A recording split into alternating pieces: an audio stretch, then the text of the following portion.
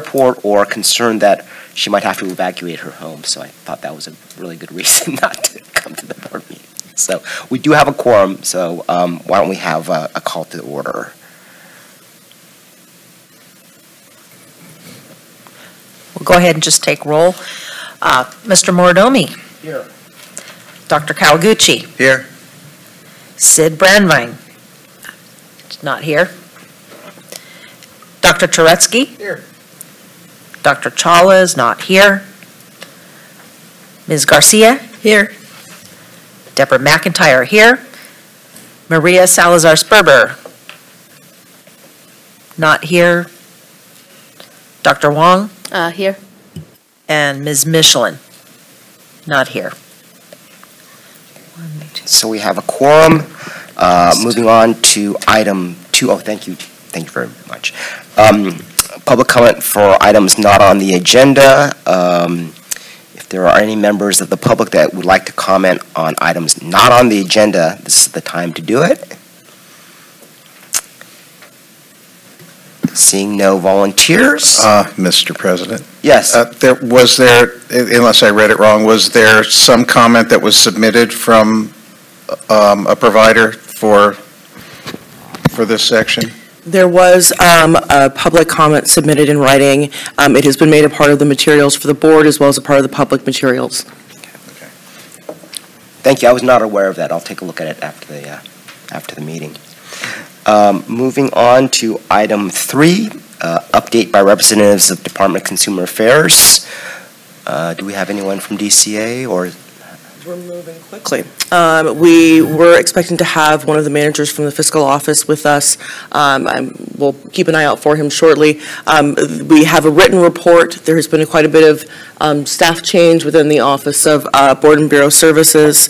Of course, biggest change, we had a new director appointed, Kim Kirchner, who's the is no longer the executive director of the medical board. On the 28th of October, will be taking position as director of the department. The current deputy director, Chris Schultz, will also be moving to another state department.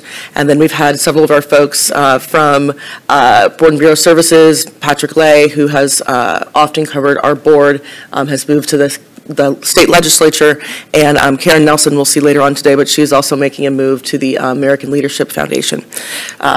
Good morning, Brian, sir. How are you? So with that, we will go right on ahead into perfect timing, our budget update.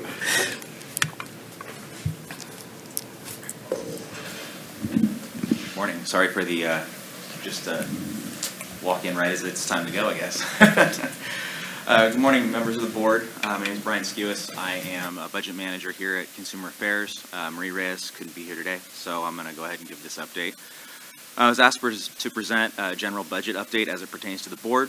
I'm going to discuss the condition of the board's fund and also the state of its current year budget. The fund is basically a savings account from which each year's budget is allocated and revenue is deposited. The board started fiscal year 2019-20 with just under $3 million in the fund, which is equivalent to over 15 months of operating expenses. The board is currently authorized to spend approximately $2.4 million and is scheduled to collect $2 million. This leaves a gap of approximately $350,000, which will cause the fund balance to decline over the years. While operating in a structural imbalance ultimately erodes the fund, this is not a major concern at this time due to a high fund balance. If operations continue at this rate, a fee increase or cost restructuring should be explored in the next 2 to 4 years, so nothing immediate to address right now in that regard. Currently, the Budget Office is working on building fiscal year 2020-2021 budget for release by the Governor's Office in January. With that building comes several adjustments that also affect the board's current year budget. These adjustments are generally associated with the cost of doing business, employee compensation, benefits, and other contract type costs like the Attorney General rate increase that took place this year. Due to the timing of these adjustments, expenditure projections aren't as accurate as they could be because the budgeted allotment is currently in flux. Generally, final budget and projections will be available in late November starting or early December. So I'll have some more information to share with you guys probably at the next board meeting as far as current year expenditures and the final budget allotment. Last year the board's budget was pretty tight. At the budget office, we're aware of those restrictions, and we'll continue to work with staff to ensure that we stay within the confines of the budget and utilize our resources as best we can. All in all, I see a pretty healthy fund balance with sufficient reserves. However, we want to pay close attention to the board's current year expenditures or budgetary expenditures to ensure solvency and to make sure that we stay within those restrictions. So if you guys have any questions, I'm happy to answer them at this time. So starting on that end, do we have any questions? Yes. All right, so if it stays like this and a couple more years down the road, we're running a deficit, what do we have to do to increase revenues? Sure. So there's ultimately 3 ways to balance a budget. You can increase revenue, you can decrease expenditures, or you can do a combination of the both. As far as increasing revenues, there's 2 avenues that can be explored. You can either explore it through legislation or you can explore it through regulation. Through regulation, if you have room to go, do you guys have room in regulations? You do. Okay. So for you guys, ultimately, the first step would be increasing those fees through regulation. We have a regulatory process and a whole unit here at DCA that's here to help you guys with that process.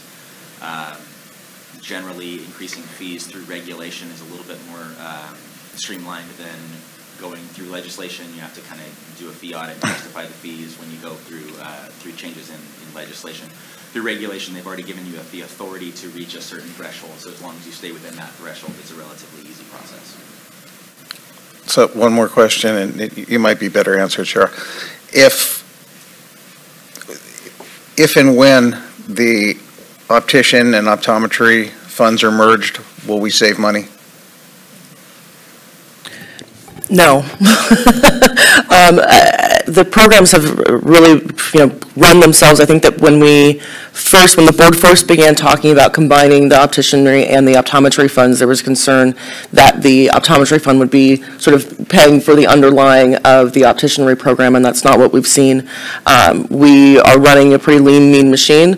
There have been a lot of gains in the last couple of years, and I think that as I'm looking at the budget more and understanding sort of what we had as far as staffing and as far as our caseloads particularly, we had some savings in the last several years, and now as we are including both programs in rigorous enforcement programs, we have analysts to actually work the cases, and we're moving those through to the Attorney General. We're seeing increases in those expenditures. I don't foresee that there's a budget savings. Once the 2 funds are combined, it's really an ability for us to move our resources more nimbly. That's what I'm looking for, is that when we've got peaks in applications for optometry right around graduation, I'm able to move licensing staff from our opticianry program to fill in and make sure that our times stay within our standards. When we've got ABO scores coming out from opticianry, that we are able to move our licensing staff over to handle those peaks. I really see the funds coming together as our ability to operate better and really address the needs of both programs, but not in a way in which we'll be saving cost savings in either program. And I would just add to that from a fund condition standpoint, both funds are in similar condition as far as the amount of revenue and the amount of expenditures. The opticianry fund is relatively balanced, although slightly imbalanced, and the optometry fund is a little bit more imbalanced. But for the most part, I don't see one fund subsidizing the other if they were to merge. Thank you. Yeah, and I was looking for that. That was going to be my question. And the only thing we talked about is now we're going to build opticianry schools, that we would have student interns to help you. Would that just be an internship that could help with that?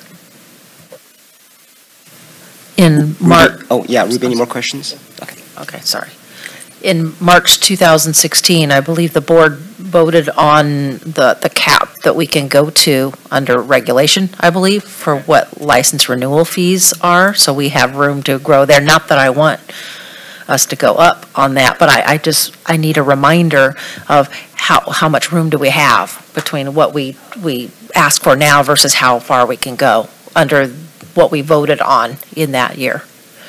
Mark, we've been looking at this. Do you recall what our cap is in? No, let me look it up real quick. while you're looking that up, why don't we, do you have any other questions? Dr. That was my McIntyre? only question. Okay. Dr. Kawaguchi? So my question is actually similar, and that is, I think it's going to be important for us as a board to know what our average running decrease is per timeline, getting into our reserves, so that we can figure out if we have enough room through regulation, through fees, to be able to cover that and stop that invasion into the reserves. So you were mentioning that by the next meeting you'll have more data for us. Sure. Do we get the most data at the end of the fiscal year or just after the end of the fiscal year? It kind of depends on which information you're looking for. If you're looking for fund condition data as far as the ultimate position of the board financially, generally the end of the fiscal year has the most certainty when the year's been closed and we know exactly how much revenue was collected and exactly how many expenditures were ultimately paid out.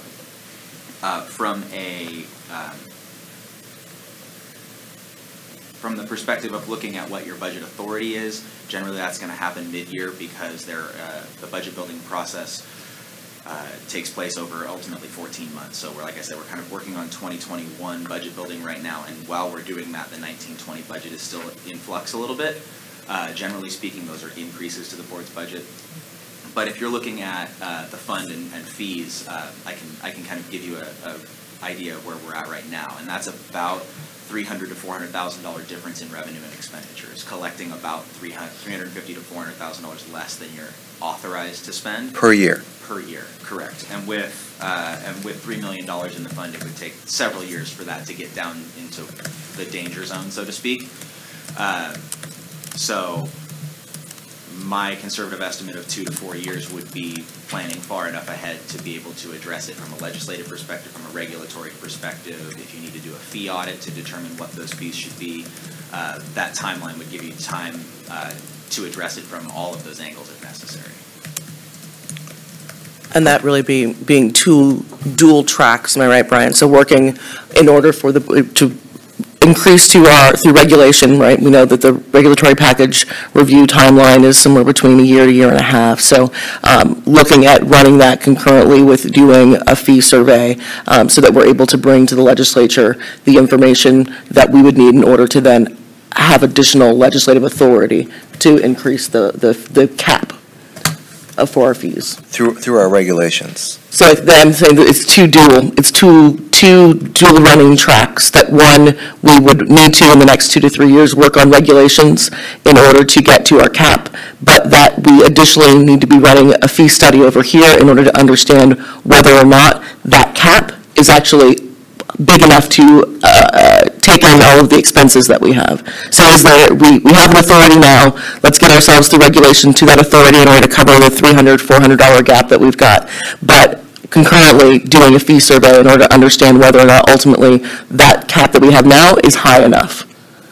So Shar, our cap statute is $500 and regulation is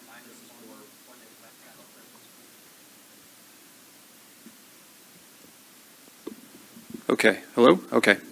Our cap in statute is $500 for renewal fees, which is our big one, and in statute it's $425 right now. And our fee for applicants applying for license is $275 in statute, and in regulations that's capped at $275. So we have a little bit of room in the renewal fee, but not anything else really. Everything else is pretty much up at the max. What about optician fees? Those are optician fees. Those are optometrists. I'm sorry? Those are for the optometrists. Oh, optician fees, I'm yeah, sorry. yeah. Give me a second, please.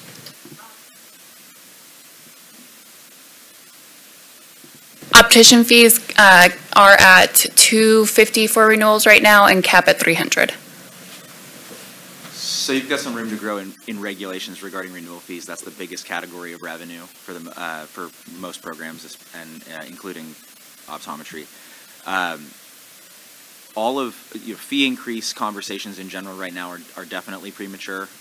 While I mentioned that because we're structurally imbalanced, I think that even the discussion of a fee audit or even exploring the avenues of increasing fees through regulation is probably at least 4 years out at this point. So I think you guys have a significant amount of time before any of that is necessary, barring any extreme growth in expenditure authority or any extreme decrease in licensing population.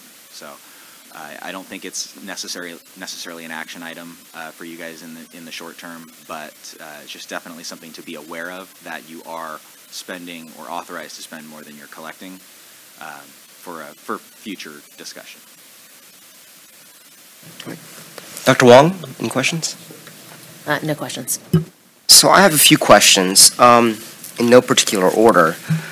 My recollection is that during the economic downturn, 2008-2009, the board loaned the state or the general fund some monies. Has that been repaid back to the board?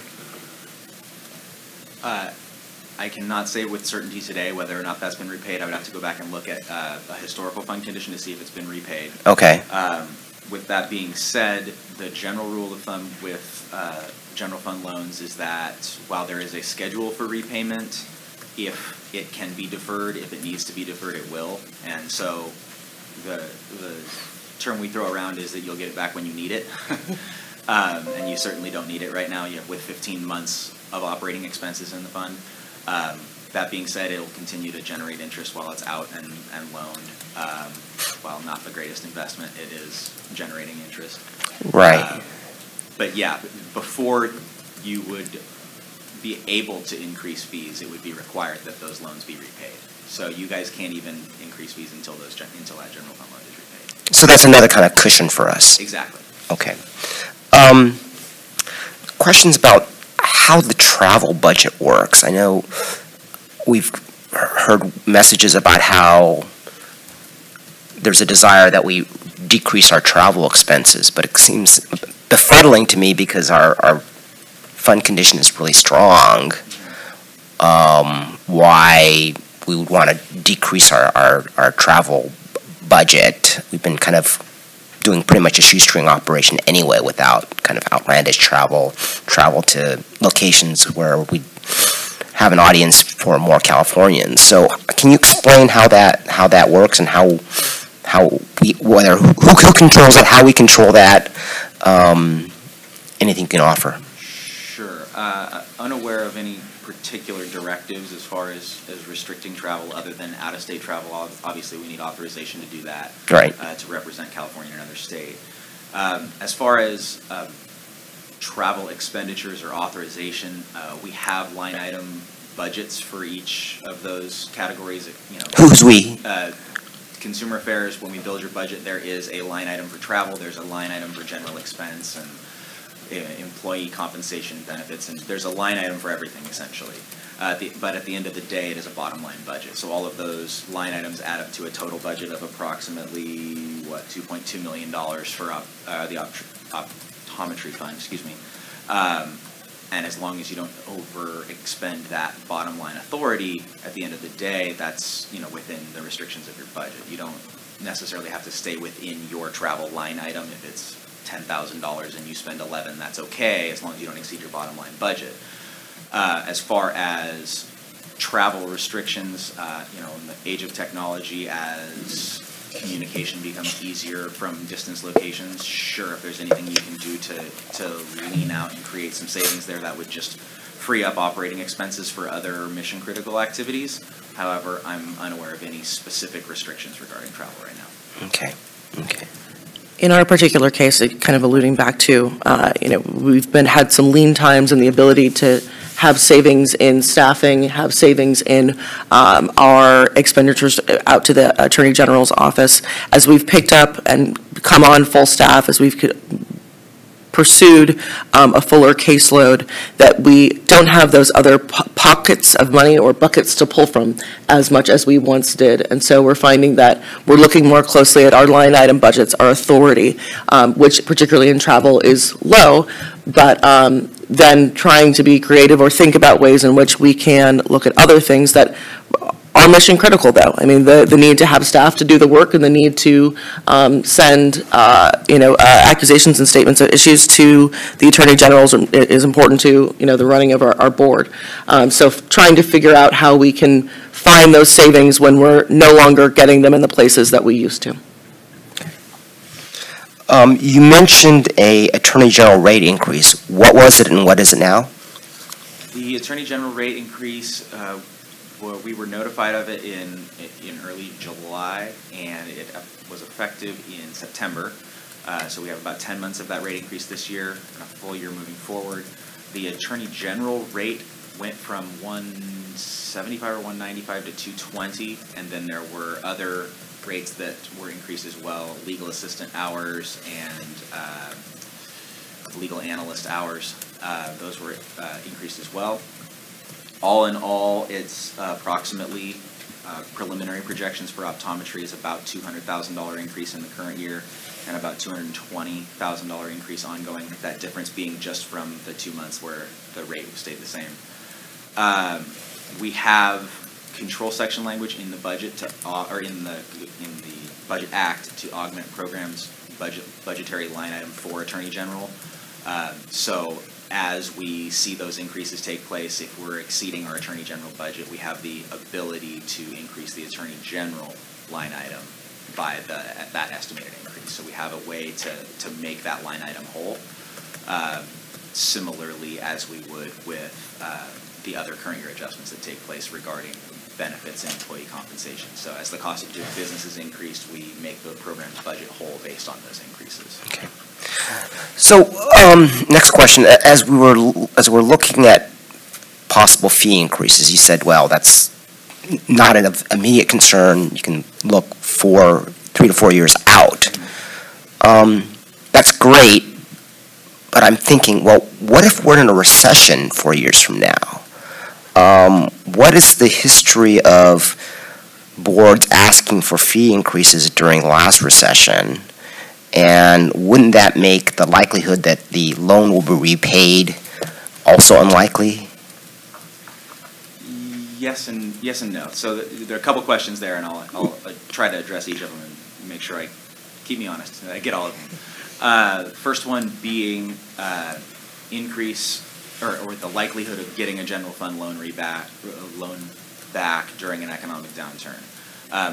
Those rules don't change. If you are out of money and you're owed money, you're going to get that general fund loan repayment back before you're out of money, so to speak. We'll hold you to that. You can hold the governor's office to Yeah, I'll hold the governor. Yeah, right. I understand. Right.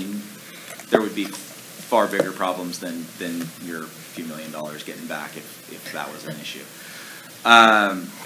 As far as fee increases in economic downturns, I would have to go back and look at specific fee increases that took place in 2007, 8, 9. With that being said, anything that would have to happen from a legislative perspective or a regulatory perspective would have to have the justification behind it regardless of the state of the economy. So I don't think that that's necessarily a concern. If we're in an economic downturn, we're facing budget cuts or further budgetary restrictions, that would help the fund condition in the grand scheme of things. So at the end of the day, we have to justify it regardless, and if you need the fee increase and it is justified, it'll be approved. Okay. I just don't want to have a choice between that and cutting staff, for example. Sure. Right. Sure. Absolutely. Yeah. Those are all the questions I have. Do any of the board members have questions? Okay. Thank you very much. Thank you for your time. Thank you, Brian. We appreciate it. So is it time for the, we have executive director's report. You ready, Sharon? Yes. Oh, wait. Oh, I'm sorry. Do we have any public comment on the last item? Thank you for that mind, by the way. I should know better. I do this in my other practice. Next item, we're going to move to item 12, the executive director's report. So we actually move to... Oh, I'm sorry. I wanted to get out of my job here. The president's report. My report is actually very brief. We've issued press releases and other things about the election of the new officers. I hope the board members saw that little press release. What I wanted to say during my time in the president's report is really kind of a mundane administrative matter regarding the per diem. As you might recall, about a year ago, the board passed changes to the board member handbook to say that the board members would be paid per diem, the per diem for the board meeting and per diem for the prep for the board meeting, right? And we had some discussion, and then that's kind of all we said. Occasionally, I'll get requests from board members for per diem for trainings that they attend.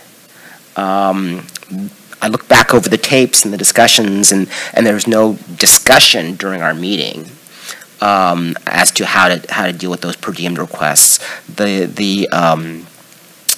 board member handbook gives the president authority to utilize my discretion to award per diems upon request.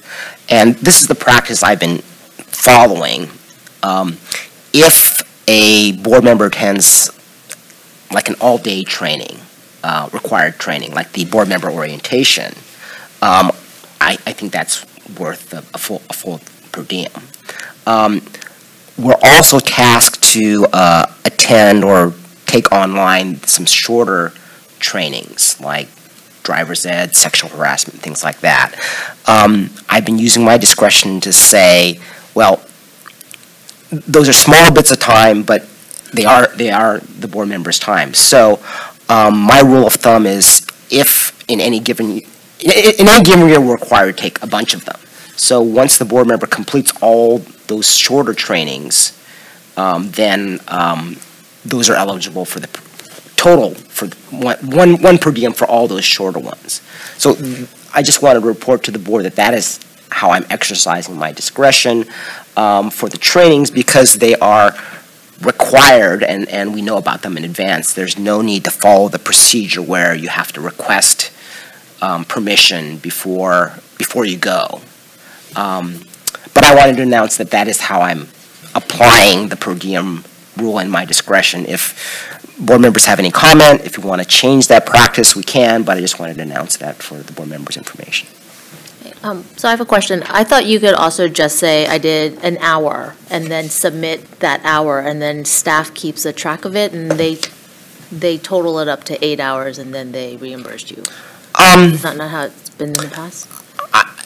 I don't know if that has been the case. Jessica, do you know? What we've done in the past, and then I'll comment on what I think we should do. So we have a bank of hours on a spreadsheet where members have submitted, I've done X number of hours for this activity or X number of hours for this activity. So several of the members have banked hours. Okay. We can do it however the board members want to do it. I'm trying to go by the principle of not requiring the board members to keep track of their hours, right? So at least for the trainings, I thought, all right, well, so we can just say, if you complete however number of trainings you're required to do that year, that's enough for the per diem, so you don't have to keep track of how many hours you're attending. All right. And the trainings go up and down, right? Sometimes you may only have 2. Some years you have more. But that's how I'm exercising my discretion. So. All right. Hearing nothing else, that's my president's report. Okay. And with that, we will move to item number 12, Executive Officer's Report. And we will begin with the Enforcement Program Report, and that will be given by our Acting Assistant Executive Officer, Cherie Kimball. Sorry, give me 1 second to find it.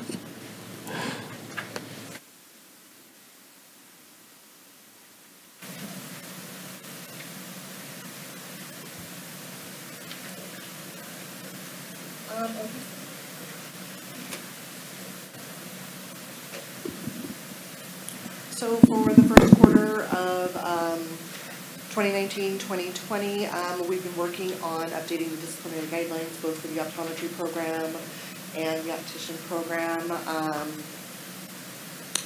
You'll be seeing the ones for the optometry program in a little bit. And these are some disciplinary actions that were taken in the first quarter. Sorry, I'm not looking at the same thing that I'm looking at. So these are decisions that you voted on at the last board meeting or in between then, and those are effective.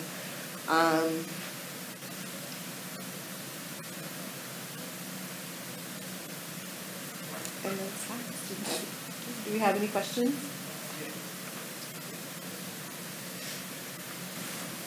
Sorry, let's start on this end. Dr. Wong, Oh, I don't have any questions. Thank you. Dr. Kawaguchi. No questions. Okay. No questions. Dr. Turowski. I'm sorry, I'm scrolling through to get to that page, but how are we on the high priority cases and the any time delays on attending to those high priority cases? The high priority cases are still worked before other cases, so as things come in for them, they kind of jump the line and are worked next, so there aren't time delays really for the high priority cases. And as far as where they're at in the process exactly, I don't know. So I'm seeing on that chart that the high priority cases, the average days to closure is 404 days. Is that right? Yes. Is that good, bad, average compared to our previous years? That I can't say. It was only the average over 2 cases, so it's hard to say what went into those 2 cases exactly. If they went out for field investigation with DFI or if they went to an expert for review. Both of those things are going to add time. And for our high priority cases, it's more common that we need to do those things. Right. Actually, now that you're mentioning that, I recollect I asked about this at the last meeting, and there was something about these 2 cases that were very unique that required that we had to wait for somebody else to do something before we could proceed on those cases. So the 404 is not that much of a concern, and it is just 2 cases. So, all right. Thank you. Any other questions about the investments? Great. With that, we'll move to examination and licensing programs, and that will be presented by our licensing lead, Arsha Kasmi. Good morning. The licensing unit successfully completed another year of processing applications with new graduates. This year we did have the highest that we've had in the past 3 years. We are looking at 366 applications completed. This, like I said, was the highest number of applications received in the past 3 years. Despite this uptick and staffing concerns, we were still able to keep it in a 8 to 10 week time frame. And that was, of course, set forth by our executive officer. We made sure to move things around and make it happen for our applicants. Staff has issued an additional 154 new licenses since July. So that's when the first quarter started. This is concurrent to the months of July through September. It has become really busy around this time because we have had, of course, these are the individuals that have either failed the NBEO and are retaking it, and now they immediately want to be licensed, or people that have failed the law exam and again immediately want to be licensed now that they passed it. And of course then there's always the latecomers where they started the process back in September of last year and now they're like, oh, I forgot to send this in. Here you go. So they're very late in getting in all the necessary items required for licensure. So now that everybody has sent in everything, we've tried to immediately get those people out the door because we understand that, you know, they all have jobs and whatnot and ready. And so we licensed 154 applicants just in the 3 months alone. After this peak season, current processing times have returned to normal as of 6 weeks. Since the first quarter started, we've already received 51 exam requests. Because of this increase, we do believe that this year is also going to be a pretty big year. And as we've been seeing year by year, there's been more folks wanting to come into California, and the numbers are rising when it comes to licensing folks for our state. Yeah. The lead licensing analyst is currently working with the Office of Information Services, or BREEZE unit, within the Department of Consumer Affairs to streamline application processes for fictitious name permits in particular. This year, we have noticed that there were a lot of optometrists that submitted fictitious name permits in error, apart from the one that they already had. This actually has made licensing staff personally having to reach out to each and every person, trying to get these fixed, trying to get refunds in.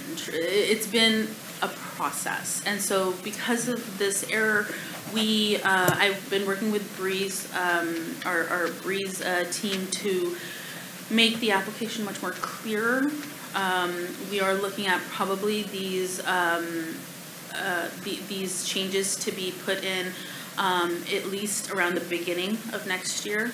That's at least the aim. As of September, processing times for fictitious name permits have normalized to 6 to 8 weeks. We are redirecting applicants to apply for the correct license type, and will stop applicants from recreating a duplicate fictitious name permit, which was also a very big issue that we were having, along with the erroneous fictitious name permits submitted. Arshila, can I ask you a question?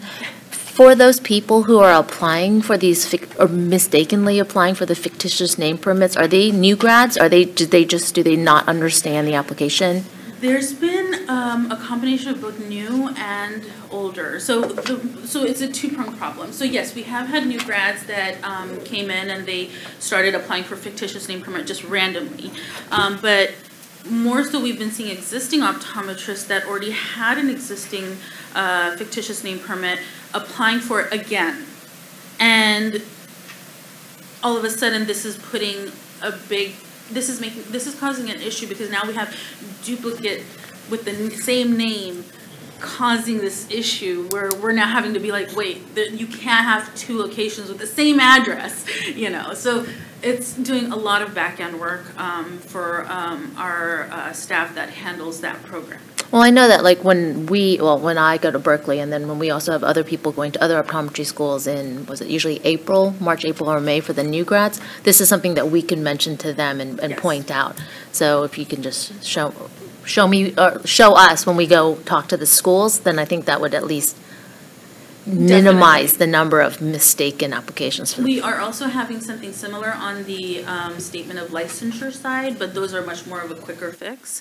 So, but yes, we were talking about it as well. Nancy, who handles these, and we were actually looking at possibly when we go out to the schools to better educate them on what applications they need to submit right when they're done, and kind of explaining the difference between all the applications we have, because we do have a lot, especially with the incorporation of the RDO stuff as well. So definitely it is something that's in our purview to move forward with.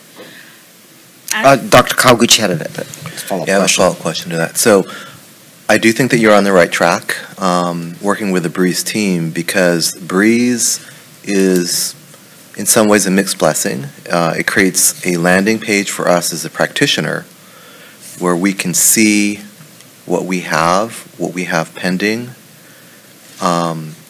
Sometimes it's difficult to assess what we may need.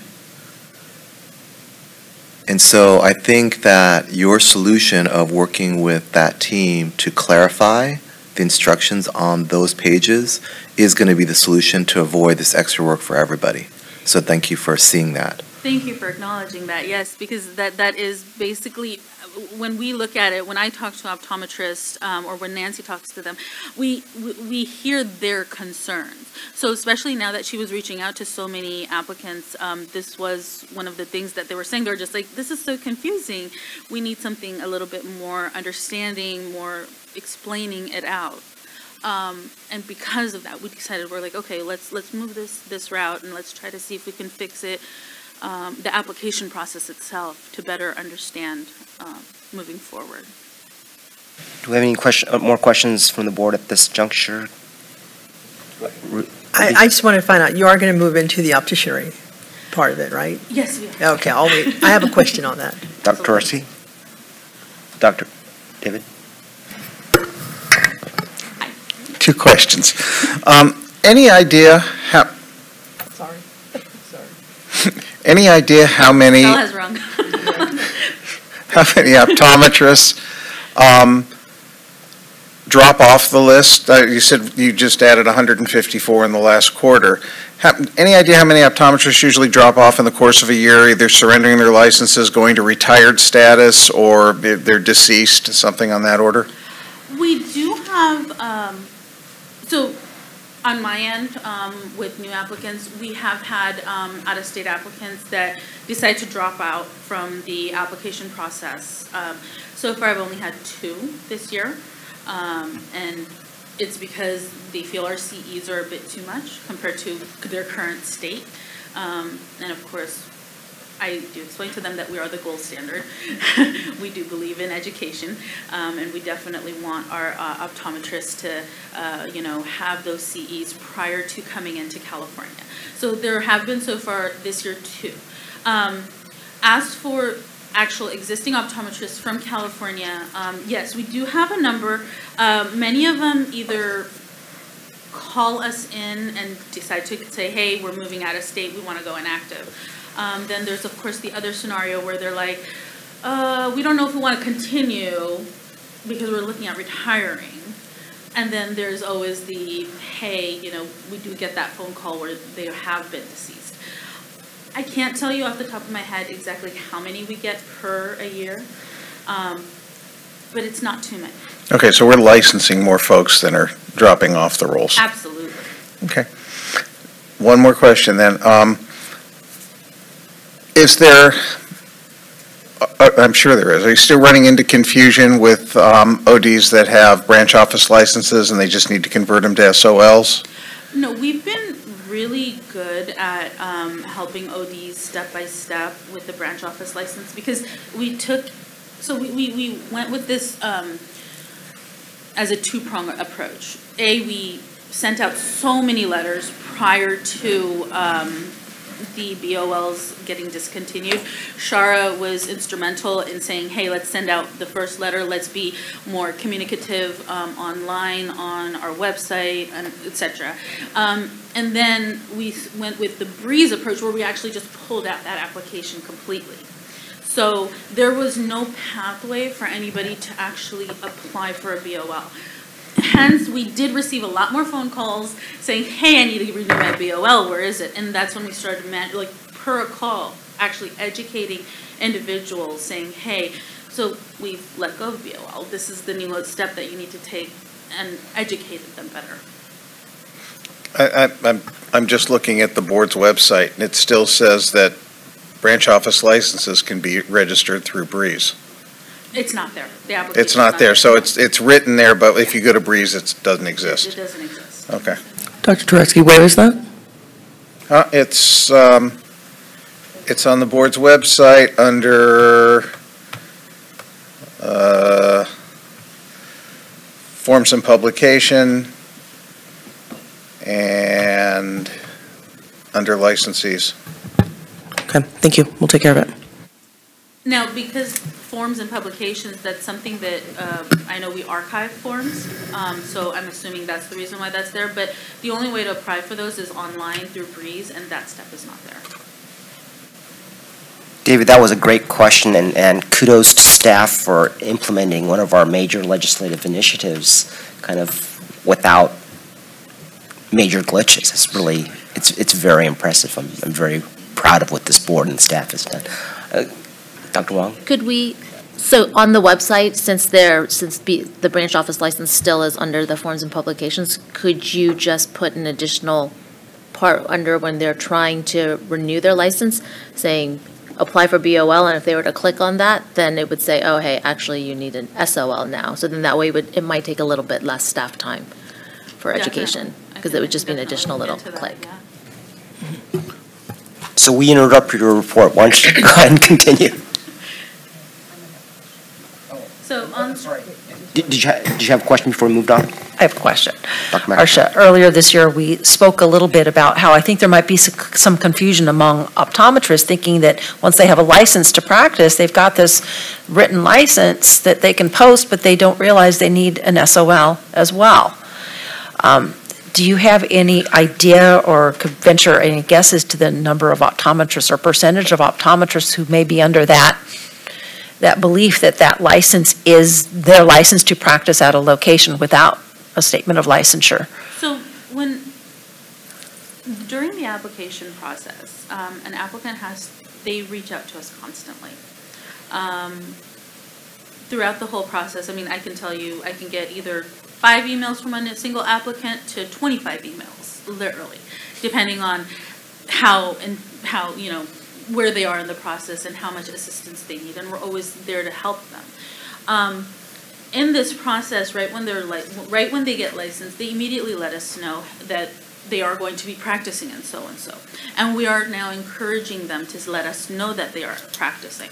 Of course, for the initial license, they just have to show us their address of record, and that's going to be their address of record. And we let them know, because this is your first one, it's stated, this is your address of record, you're good to go. Moving forward, you will be needing to do an SOL if there's going to be a second address. So we are proactively educating our new folks coming in. I can't tell you exactly the number if there is a mistake or anything like that, but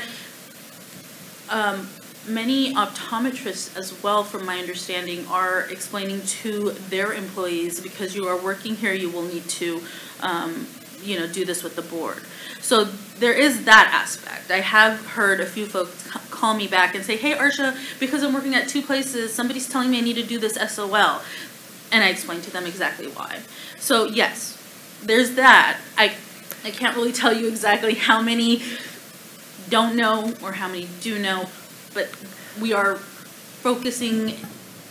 trying to assist them in that process and educate them better. As with all of our moving forward, all of every process in general, we try to educate them as well as we can.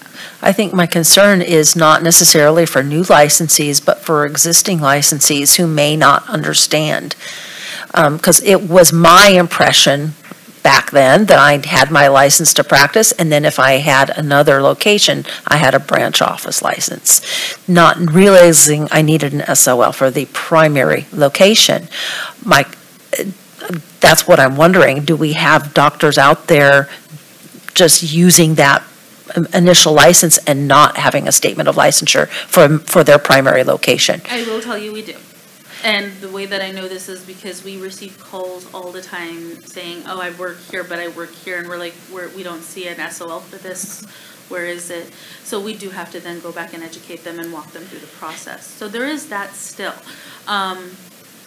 Maybe we can put something online. I was going to say, is there any way that we can just put that out there, maybe again with the, I know we're probably inserts or whatever for license renewals, but say, do you have your SOL for your location?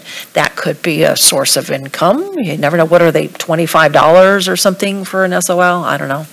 I was speaking with staff regarding renewals in particular, because we were thinking possibly on the renewal page to have something stating what an SOL is, why you would need it, and what a FMP is and why you would need it. So it is something that we have been looking into, and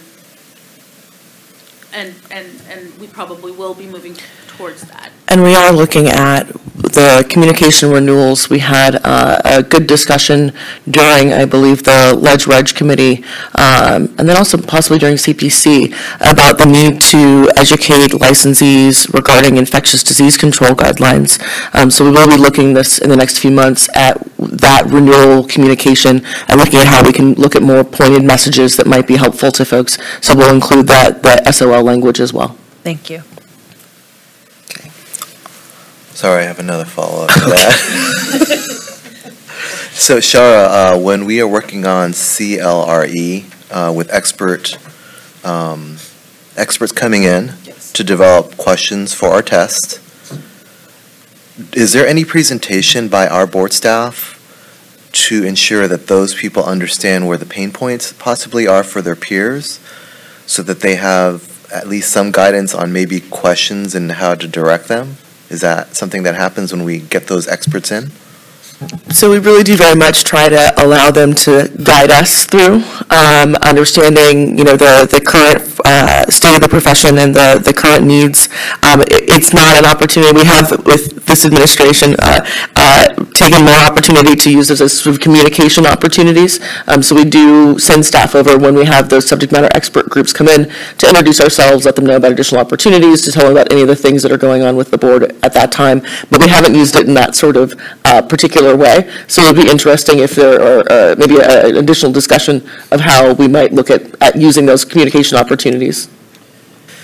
Yeah, because I think that it doesn't have to be specific, obviously, but if we just gave them data points about here's the most common enforcement issue that we see with optometrists, here's the most common, then it's going to give them ideas about the kind of questions that they may want to formulate, I think.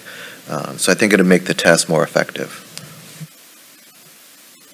Any other comments? I will say, as my last thought and comment is, given the sentiment of the board, and given what the staff is doing, which is proper, and that is educating folks about the SOL, as opposed to enforcing the law through penalties and whatnot. My sense of the board is that we would not be very excited were an enforcement action to be brought before us for mere failure of getting an SOL. So I think that's all I need to say about that. Why don't you continue your report? As for the opticianary, to address concerns regarding processing times within the opticianary program, staff has spent a lot of energy in both August and September of this year auditing the processes to try to streamline them. This includes all the spectacle lens, the contact lens, the RDO, and the non-registered contact lens. So applicants are being sent the deficiency letters within 30 days. This has improved some processing times and reduced volume of calls and mail sent out from our board. We've also worked towards removing some items such as the required photo and the notarization, because that has changed since we've adopted this program. And this also has allowed our applicants to apply much quicker and try to move through the process versus having to wait to go get notarized, and just another step that we removed. So another restriction, I would call, because it was a hindrance to many folks in the past. So we definitely wanted to put that out there. We removed it on the Breeze aspect. We removed it on the website, where now it's pretty straightforward. No notarization will be required to get the application in. As the American Board of Opticianry ABO exam results posted in August and September, the optician program kind of peaked, but then despite even that, we were still in the 4 to 6 week processing times. In August, management hired a new management service technician to assist the program. And this has allowed that stabilization when we did have those peaks. As for the optometry examination, CSBO and the Office of Professional Examination Services within the Department of Consumer Affairs continue to work hand in hand to update current laws and regulations in the California Laws and Regulations exam. An updated version of the CLRE is under review and will be released this fall. Yes. Do you have any Debbie, questions? I have a couple questions. I understood that once an SLD and a CLD and the RDOs, once they submit their application and their payment, that it would be like a PDF file in their file, something to that effect, where if they needed to reprint it, instead of you mailing it out. My guess is that you do at this point email them. Email, yes. You email them and they have this file, and if they ever lose it, they could just reprint it from that file. That's correct, yes. And that can happen like overnight, is that correct? Yes. So that's where it's at right now. Now, so with that. We've been trying to work with our Breeze team as well regarding uploading documentation and whatnot. It is a cert that's underway that we are very much involved in, and we're hoping that also helps in that process and trying to get applications in faster and complete them faster. So there's that as well. Okay. Now, are the RDO for companies, do they know about the new process? Because then they can communicate out to all, the new upcoming SLDs and CLDs. This is the way you're going to now process your application. Do you have that already sent out to them so they're notifying? Here's a big change. Yes, we have been kind of contemplating some ideas on what to do, and there was a letter that was sent out regarding this, but we are still going to probably do some follow-up regarding that as well. And then maybe have it on the website? Yes. That would be accessible for everyone. Just check the website as well. Very good point, yes. Absolutely. Thanks. That's it. Any other questions by board members? Yeah, so I have to go backwards to just the optometry license. So I've still had a couple of people who I think are confused about renewing their licenses and the processing times. So they'll submit all their stuff 1 week before the end of the month, and then they are calling or emailing me saying, I don't have a license. And I mean, I know on our website it says 4 to 6 weeks. Is there any way that we can put a little asterisk or something saying you need to submit all of your material 4 to 6 weeks or 6 weeks before the expiration of your license? And I think, because I've had a couple people ask me like, oh, I didn't realize that while my license is being processed, I can't practice. And then that's when I start getting emails or phone calls. We also, too, as part of a big shift in the licensing unit, we're looking at doing process mapping and looking at our procedures and looking at places where we can better automate what we do and then also communicate to folks where they are in the process. So we're hoping that in the next year, we'll be able to better identify our processes and then find places in which it makes sense to communicate with licensees when we're not communicating now. But I think if we would just let everyone who's renewing their licenses, just let them know, hey, you have to submit everything 6 weeks in advance and not the day before, that you might get few less panic calls. Actually, if they renew online through the Breeze program and they've paid the fees and they've checked all the boxes and everything is complete when they submit the application, it immediately renews them. And if it hasn't done that, there's a problem and they should call us. Thank you. Any other questions? Sheree, just to go with your statement, I renewed my license. My license is up at the end of this month. I renewed it second week in September. I had a new paper license in my hand in 8 days. So it was fast. Yeah, and if you go and look on the online license verification through the Breeze system, the search.dca.ca.gov, your expiration date will automatically update. So that's once you submit your renewal application, go check your license, and if it hasn't updated, there's probably a problem, and you should call us so that we can help you fix that. I'm just going to call attention to time here. We're at 10 o'clock, which was our scheduled, or minute till our scheduled hearing. So if it pleases the president, we would I have one last word. using my power as president. One is to, and although David's question partially answered this question, is in the long run, you may want to survey other states and find out what their processing time is to compare. Of course, I wouldn't want the headline that we have the slowest processing time, but if we are issuing licenses in 8 days, that's pretty darn good.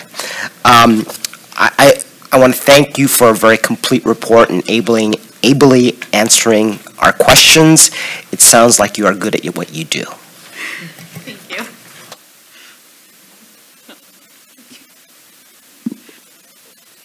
So we will move on to item 5, the early termination hearing. Do I need to move from my seat? Oh, I'm sorry. Wait to reset. I didn't ask for public comment on the last item. All right, seeing none, well, let's take a short break.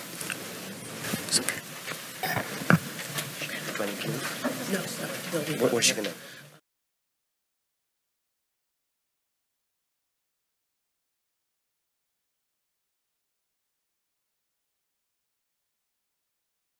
I'll pass the chair over to our administrative law judge. Good morning. My name is Erin Koch-Goodman, and I am an administrative law judge with the Office of Administrative Hearings. I'm here today to assist the board, and we are before the California State Board of Optometry, in reviewing the petition for early termination of probation that's been filed by Rebecca Janine Savage. It has an agency case number of 800-2015-018-224 and an Office of Administrative Hearings case number 2019-090-886. We do have a court reporter. She's taking down everything everyone is saying, so I'll ask if everyone can make sure not to talk on top of one another. Let everyone finish their thoughts before the next person jumps in. In order to do that, I will try to identify people, and if you need a moment, just tell me that as well. Why don't I start with introductions from my far right side so that we have them for the record and I can announce a quorum. David Turetsky, professional member. Ruby Garcia, professional member. Deborah McIntyre, professional member. Glenn Kawaguchi. Mark Mordomi, president of the board. Lillian Wong, professional member. Very good. I can say that we do have a quorum of the board before us. Before going on the record, I had a conversation with Ms. Savage, who is sitting before you on the right-hand side, and we discussed that I would be giving everyone an opportunity to make an opening statement. I would also be swearing her in, both for her statement to the board and for any questions that may be given. But what I'm going to do is first start with appearances on behalf of the state. Thank you. Good morning. My name is Melissa Seamantle, Deputy Attorney General, and I am appearing on behalf of the Attorney General pursuant to Government Code Section 11522, representing the people of the state of California. I am here to assist the panel in fact-finding. My role is not adversarial, but is intended to protect the public interest. I am here to ensure that the panel has adequate information from which to make a decision. Thank you. Thank you, Ms. Seamantle. And Ms. Savage, you are sitting before us today, is that correct? All right. I'm going to ask that you lean in a little to that microphone or bring the microphone closer to you. That's fine, too. Don't be afraid to be loud so that we can all hear you. I'd like to start by swearing you in so that if you are, in fact, asked questions, that we can take that as evidence for today in your petition. So if you'd please raise your right hand. Do you solemnly swear or affirm that the testimony you're about to give is the truth, the whole truth, and nothing but the truth under penalty of perjury? Yes. All right, very good.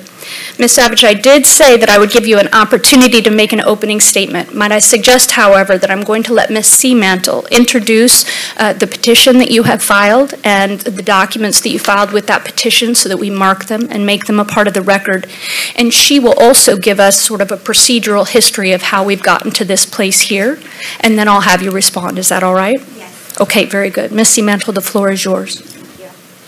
What has been previously provided and I believe has been marked as Exhibit 1 includes the notice of hearing, petitioner's petition for early termination of probation, her statement of explanation, criminal court documents including a certificate of completion of a DUI compliance program, a letter of optometry, a letter to the Board of Optometry from petitioner, 2 emails regarding petitioner's community service, a letter from petitioner's therapist, 3 employee appreciation notices, a copy of petitioner's Employee of the Month award, and the decision and order in the matter of the accusation against Rebecca Janine Savage, board case number 800-2015-018-224, OAH case number 2017-080790. And if that exhibit would be entered in as part of the petition hearing. Ms. Savage, do you have any objection to the board considering the packet that you have prepared in an effort to terminate your probation early? No. All right. One is in evidence. Regarding a brief background of the case, the board issued petitioner contact lens dispenser number 1994 and spectacle lens dispenser number 6065 on or about September 9th of 2009. On or about July 18th of 2017, an accusation was filed against petitioner based upon her criminal convictions that were substantially related to the qualifications, functions, and duties of a registered contact lens dispenser and registered spectacle lens dispenser. The circumstances of the crimes were that on October 31st, 2015, petitioner drove a vehicle while under the influence of alcohol, struck another vehicle, and attempted to flee on foot. When a witness attempted to detain petitioner, she punched the witness in the face and fled until another witness detained her. A passenger in the other vehicle sustained a fractured sternum. Respondent's blood alcohol level was 0.12%.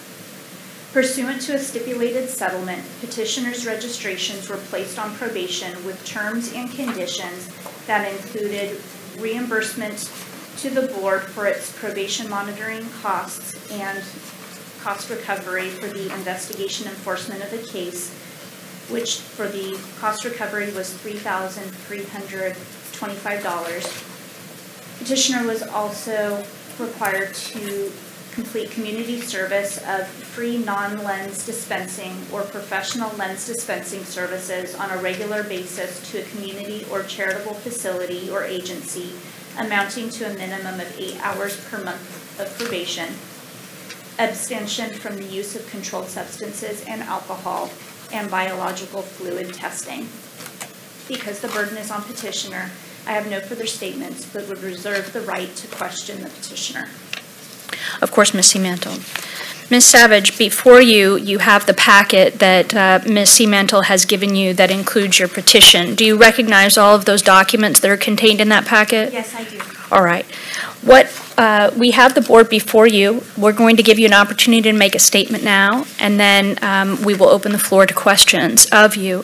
The greatest concern for the board is rehabilitation, and I just want to make sure that I understand correctly. Having read your petition, you are seeking one of two things. One is to be free of the biological fluid testing. Is that correct? Yes.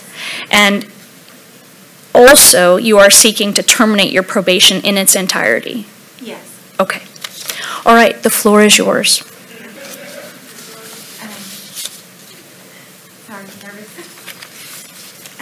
I am here because I would like to petition to possibly be rid of the urine analysis testing, as it has been financially difficult to afford.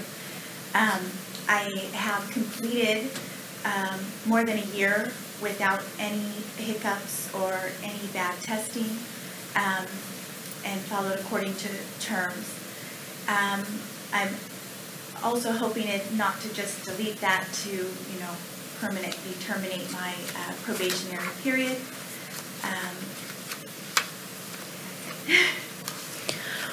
All right. Dr. Turtsky, do you have any questions? Hello.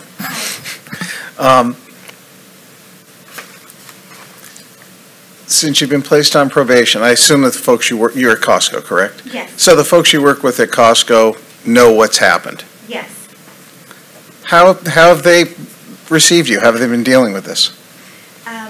My warehouse manager has known me for quite some time and has stood with me and checked in on me and followed closely to make sure that I've been doing okay. She's very supportive, and they know my situation, so. Prior to being placed on probation, were you able to work in the optical department on your own without anybody else there? Yes. Or was there always another license with you, another spectacle lens dispenser with you? In fact, I used to manage the department, Okay. and now I don't. I'm a full-time employee. And you always have to have somebody there with you since can you still work on your own? I still am able to work on my own, I believe. I usually don't have that problem because there's always an additional licensed employee there. Okay. That's it. Thank you. Ms. Ruby Garcia? Yes, I have a question. Does Costco put a time limit? I mean, they know that you were licensed already. Yes.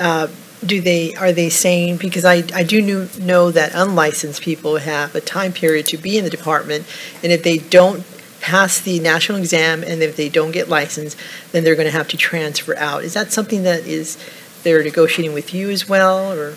No, not for me, as I've been granted a stay on my licenses right now, so I'm still able to work in the department and still considered licensed right now, so not for me.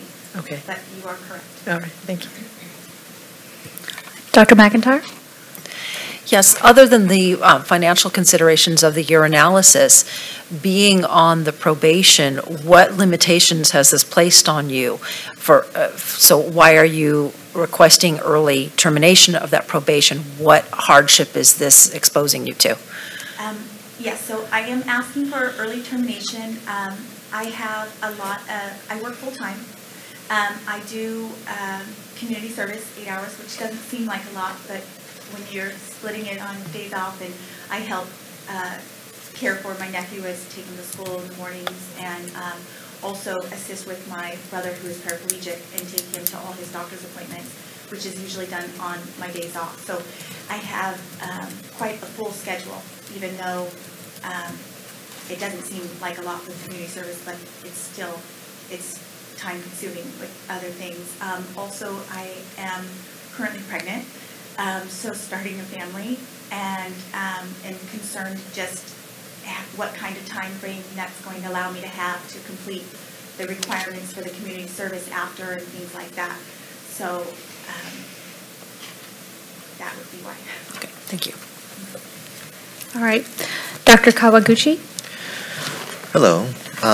Could you please just confirm that you are in 100% compliance of your probation, including cost recovery? Yes. So let me clarify further. Ms. Cimental indicated that there was a cost for the investigation and enforcement of $3,325. Do you remember that amount? Yes, I do. I'm currently doing a payment program for that, which it's not fully paid in full yet. Do you know what your balance is? I want to say about maybe $1,700 or $1,500. What is your monthly payment to the board? $100 a month. And do you recall when you began making those payments? I've made my first payment on April 20th for $125. And then every payment after that is $100 a month. And was that a 2017 or 2018 that you began? I believe it was 2018. Sorry, let me look back. That's okay. If you use your memory, do you feel like you've been making those payments for more than a year? Yes.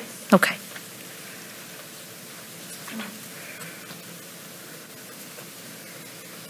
Since April of 18. All right. Thank you. Dr. Kawaguchi, I jumped in on you. Do you have any further questions? Actually, I think this is a question for our Ms. Cimental? Yeah, so if we decide to grant this request, will we be able to continue to get the payments for cost recovery? Actually, I'm gonna stop you. Ms. Mantle is not the right person to ask for that. You have board counsel for that, and we can also discuss that in closed session. Thank you. All right, Mr. Morodani? Yes, good morning. So I just want to understand some of the documents that you submitted. The employee appreciation notice, is that something that Costco sends to you or gives to you? Yes, it's something that is set aside if members are appreciative of your service. They have a tell us what you think box.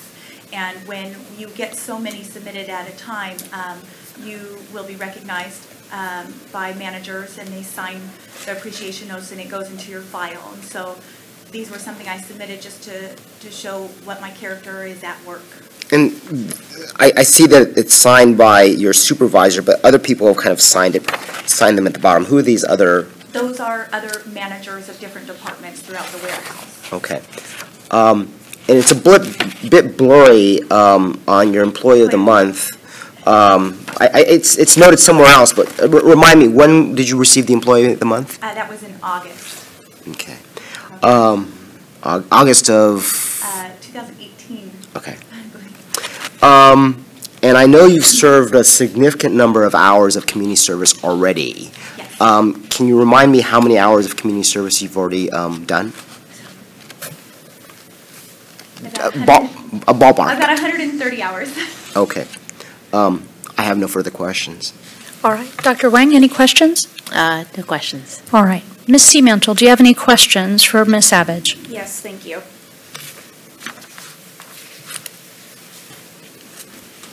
Regarding your criminal convictions, you were drinking at an office party the night that you were arrested, is that correct? It was an after-work party at a coworker's house, yes. Your current warehouse manager that you spoke about previously, was she present at that party? No.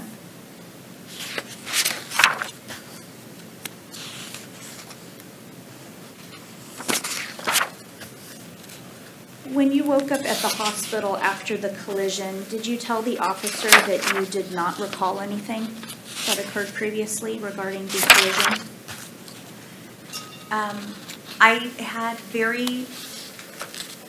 not a good recollection of what had happened. I do remember being removed from a police vehicle when arriving at the hospital, and sitting in a waiting room. And yes, other than that, I didn't really recall the crash. Was that due to your level of intoxication? I believe so. Are you still on criminal probation? Yes. Are you on criminal probation until January 4th of 2021? Yes. Are you required to abstain from alcohol as a condition of your probation in the criminal case? No. That was a term that was for a year. I completed DUI court for that, and then they sent a form deleting that abstention order, which I included. Do you have a sobriety date? I haven't ever had any issues with alcoholism or anything like that. This was a terrible accident, but I've never had previous issues. So would you say you do not have a sobriety date then? I guess no.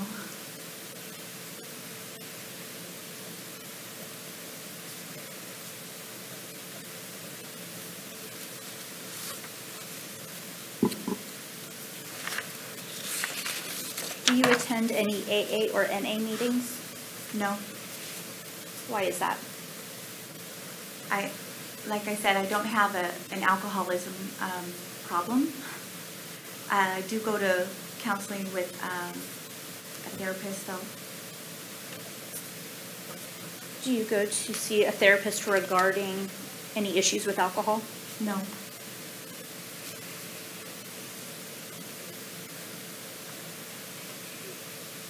You volunteer with the Hope Chest, is that right? Yes.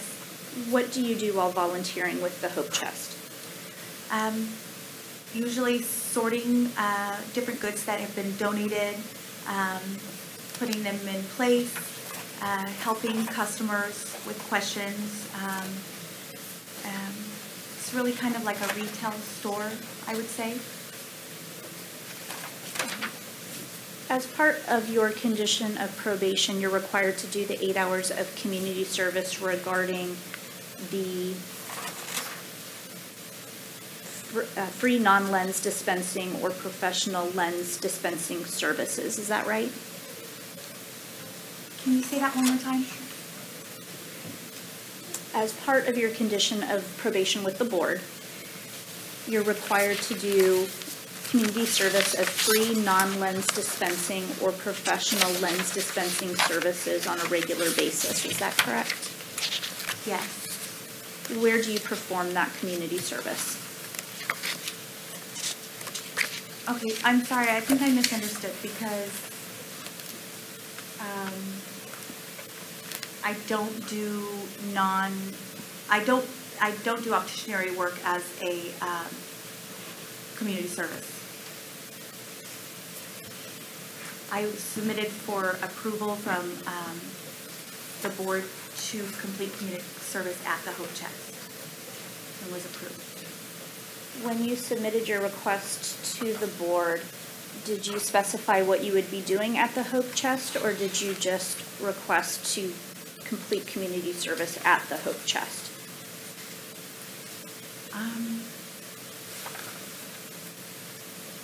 I'm not certain.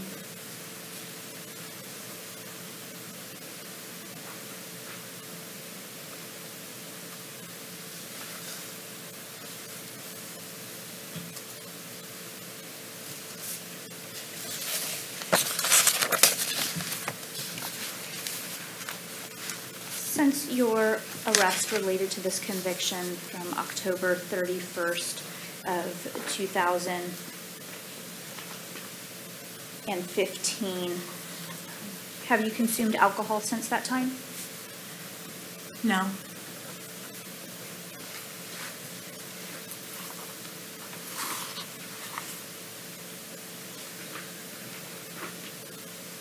I'm sorry, you said since my accident? Since the collision that was a part of the criminal conviction in your accusation case. I'm going to take that statement back because afterwards, with the abstention that was lifted from my original court, I did have a glass of wine with my neighbor once, so once. Around October of 2017, do you recall speaking with the Deputy Attorney General who was handling the accusation matter? Yes. Do you recall telling her that you still consume alcohol, but you will get a ride when you do? She asked me how I thought that I could not have this happen again in the future, and had asked if I had consumed alcohol. And like I stated right now, I had with my neighbor. She said if I was going to drink, how would I know for sure that this wouldn't happen? And I said that I would get a ride, that they had many avenues now, like Lyft and Uber, that provide ride services.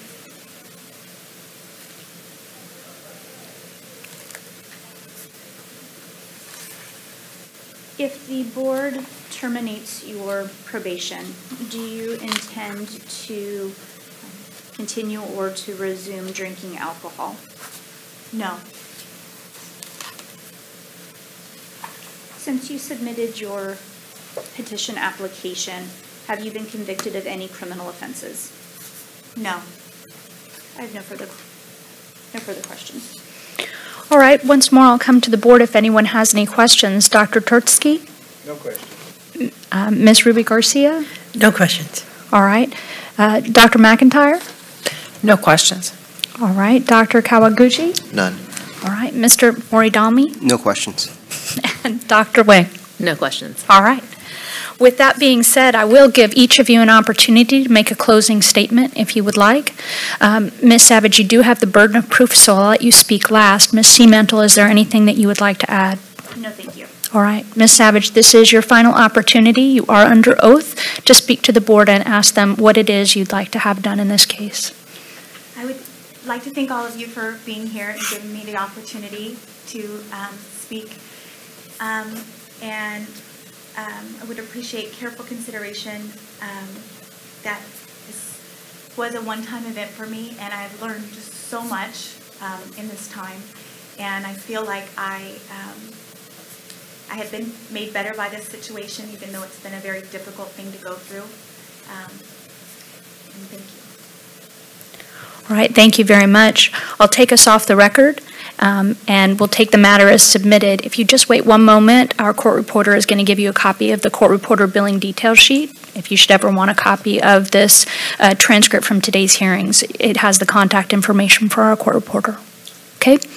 Would you like to immediately go into closed session? Yeah. All right, so we're going to immediately go into closed session, so we're going to kick everybody out.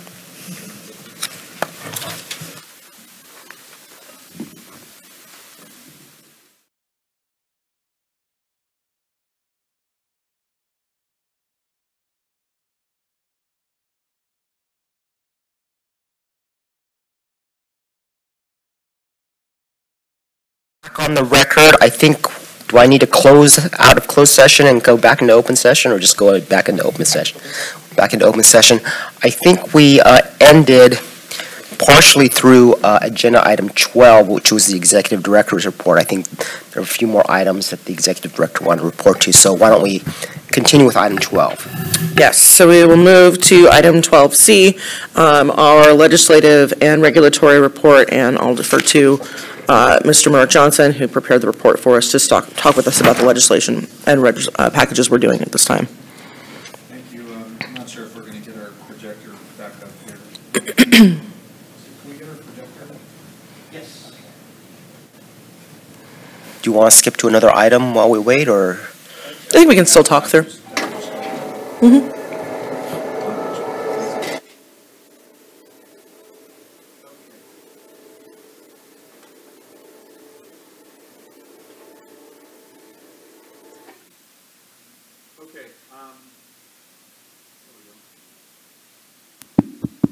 There we go.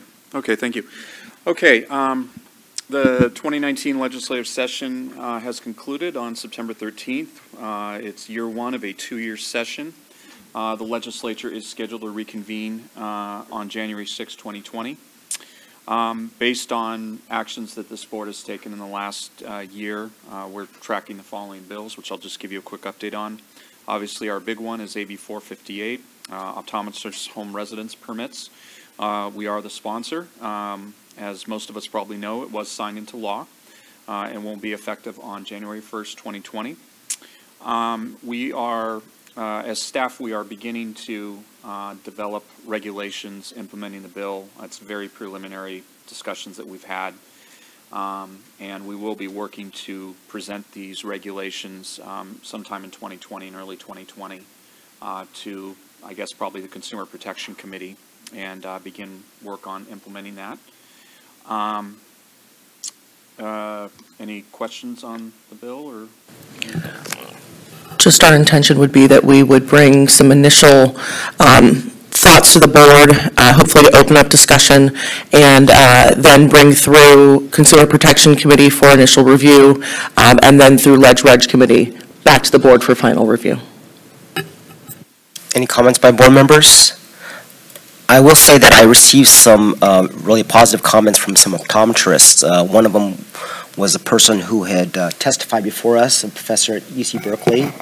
Another optometrist at, I believe, UCSF, who had an enforcement action against him to tell him to stop doing in-home care. And they were very happy and, in fact, ecstatic that this bill had been sponsored by the board and signed by the governor. So, good job, guys. Okay. Second bill is Assembly Bill 613 by Assemblymember Lowe regarding regulatory fees. This was a bill that was held in committee. We don't know if it'll be taken up again next year. It was a relatively simple bill that will allow the board to do a small increase of fees tied to the CPI index every 4 years without having to go through any statutory or regulatory steps to do it. But it did get held, so we'll see if it gets resurrected next year. The third bill is AB 896, Dispensing Opticians Fund, Optometry Fund, combining the optometry and optician funds together. At the last minute, there were some amendments slipped in on August the 30th. Which added a number of provisions specific to extended optometric clinical facilities to mean trailers, vans, things like that. The amendments would limit that ownership to charitable organization, would limit them only to accepting Medi-Cal payments, and then would also have some other various functions. This is another bill, AB 896, that, as you may remember, we sponsored. We did obtain an author, Assemblymember Lowe, for this bill, and at the last minute, very last minute, the amendments were inserted, and since our board had not taken a position on the bill on 896 with those amendments, we did not go any further with discussions about that with the author or anything. So the bill was held in the Senate Rules Committee, and I'd probably defer to Shara for a little more, any other background that she might want to provide, because I know she's talked to some folks. And we'll continue to talk with Assemblymember Lowe's office, and I think that it made it clear during our August board meeting, and probably should be better noted, the board's support for the concept of mobile vision, particularly around sensitive populations, be it children or seniors, and in charitable instances. And so we'll continue to work with Vision to Learn and other stakeholders to find a way in which we might craft a bill that will allow the board enough time to develop a thoughtful regulatory framework, and then have that regulatory package reviewed. And so we'll continue those conversations and hope that we'll have more concrete data and a little more engagement with Vision to Learn. We hope that they'll come to the table and talk with us, so that we might have some substance to bring back to the board before the end of the legislative session, end of legislative year. It is still, though, separately a priority for us to merge the optometry and optician refunds. And so we are talking both with Assemblymember Lowe about the opportunity to move that provision of the bill forward, but then also with DCA Legislative Unit and DCA Executive about the opportunity for a bill separate from 896 with an urgency that would allow us to merge those funds before the beginning of the next fiscal year. Again, as we mentioned earlier, in order to give us the operational flexibility that we need to meet the needs of our application peaks. And it should just additionally be noted that, we are the sponsors of AB 896, but our sponsorship was limited to merging the two funds. So when the complexion of the bill changed, everything kind of changed for us with these amendments being inserted, and it was all very last minute. Is this what they call hijacking a bill? You could. Question. With the new language that's been added here, would this have any effect on 3070.1, or will this just be its own little?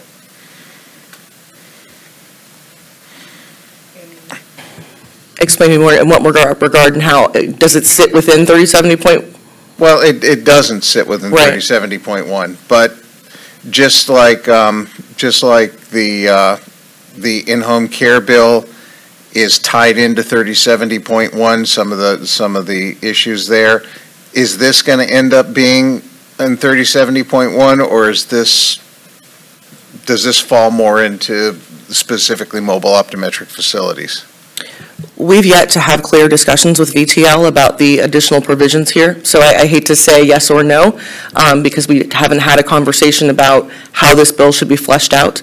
We hope that they will engage in discussion with us so that we have a better idea beyond this very loose framework of how this might be drafted.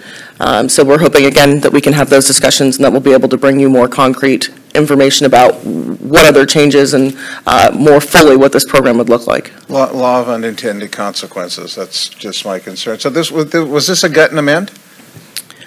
It looks like it was kind of gut and amend. None of the provisions pertaining to the fund mergers were removed. It was the insertion of new language around mobile vision care for charitable organizations. Okay, thanks. And I just wanted to confirm, we don't have a current position. Like, we don't, where we left this is we didn't have a position on this, correct, as a board? Well, Correct. There was a discussion amongst the board about, in concept, the support for mobile optometric services, an understanding that the time frame given to us in 1714 wouldn't allow for introduction of a regulatory package, and did not give leeway to the board to continue any of its current enforcement investigations. So there was no position taken, and staff was careful when these provisions in 1714 were inserted into 1896. Staff was careful not to speak on behalf of the board because there was not a position. It was the feeling of the board, or a tone of, I believe, comments that in concept this is something that works towards the board's goal of greater access for comprehensive eye care for particularly for students.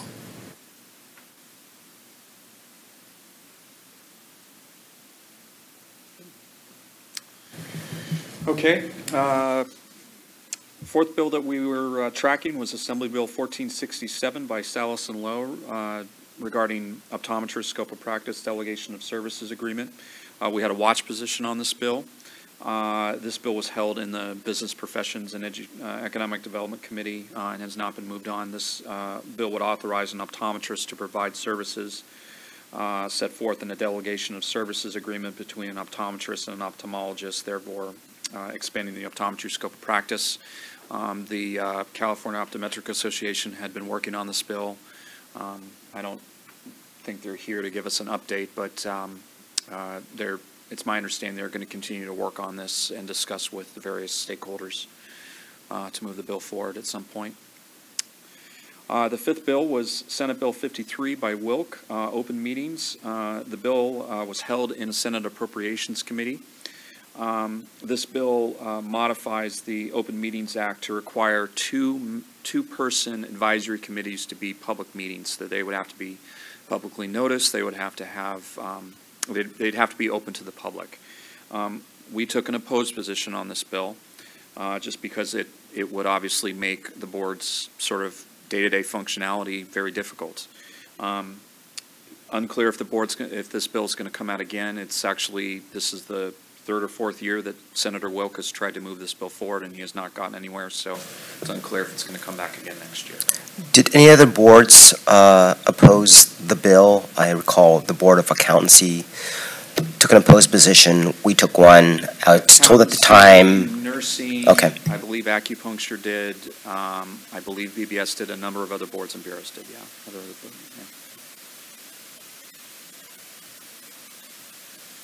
Okay. Great. Okay. Regulatory update. We're currently working on 5 primary regulatory issues. We talked a little bit about AB 2138, which implements, which relates to denial of applications, revocations, and suspensions of licensures and criminal convictions and how those are used. This package is actually with the DCA Director's Office. So far, we've got nothing but positive comments. So it should be probably given to OAL, I'd say, in the next 1 to 2 months.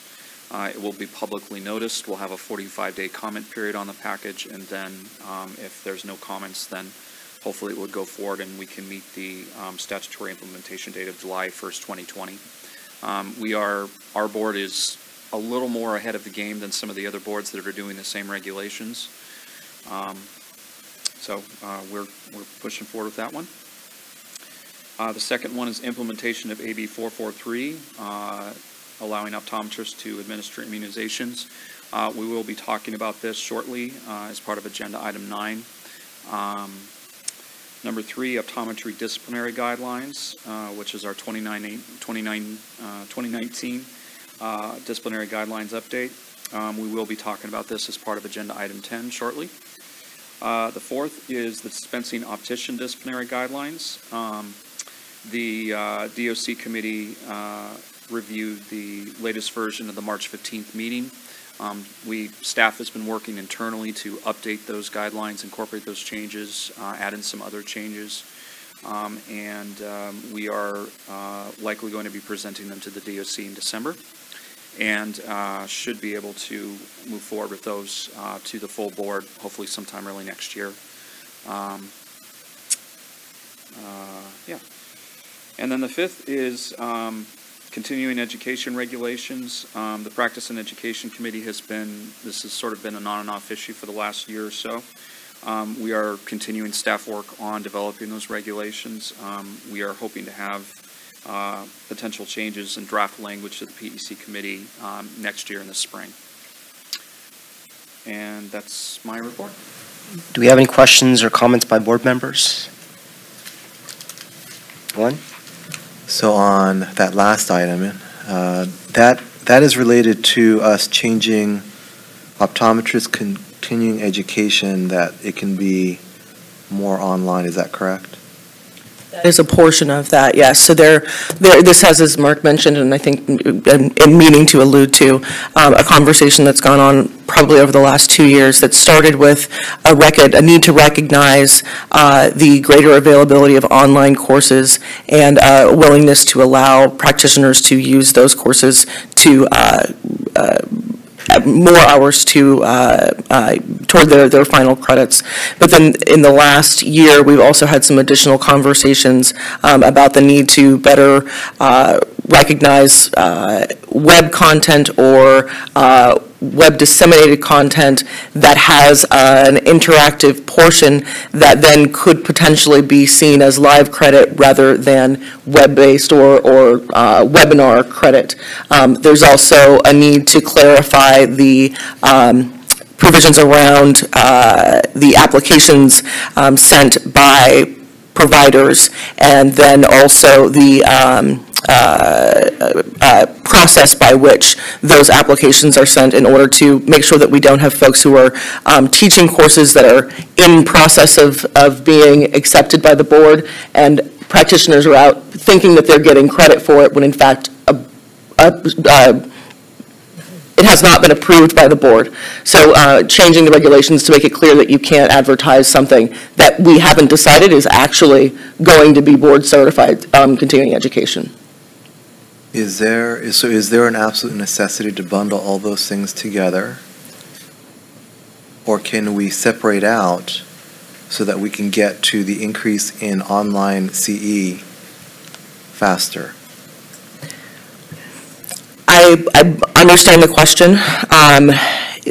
Really just taking into account the need for the regulatory process, are separating out the simple hours from this additional package, I don't think gives us an opportunity to move things any more quickly.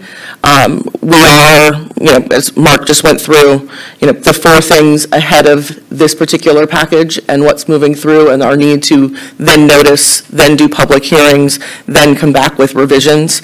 I believe that we can, in the next few months, come back to what the Practice and Education Committee has asked for us to research and be able to early next year bring to you a full regulatory package that comes at CE at one chunk.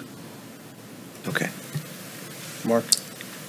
Yes. Ross. So, sure.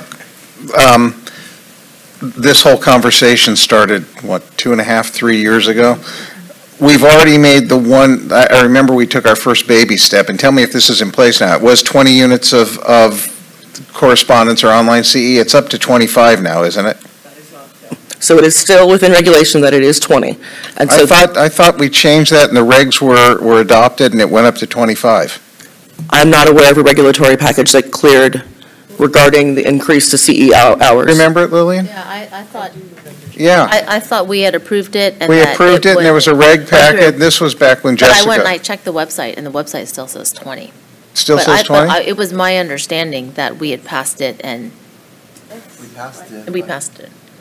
I thought I thought it went. yeah, and it was a big stink, and I remember that there were the people who would be financially impacted by this, the schools, the COA, were like, no, no, no, no, no, and everybody sort of said, okay, 25's okay.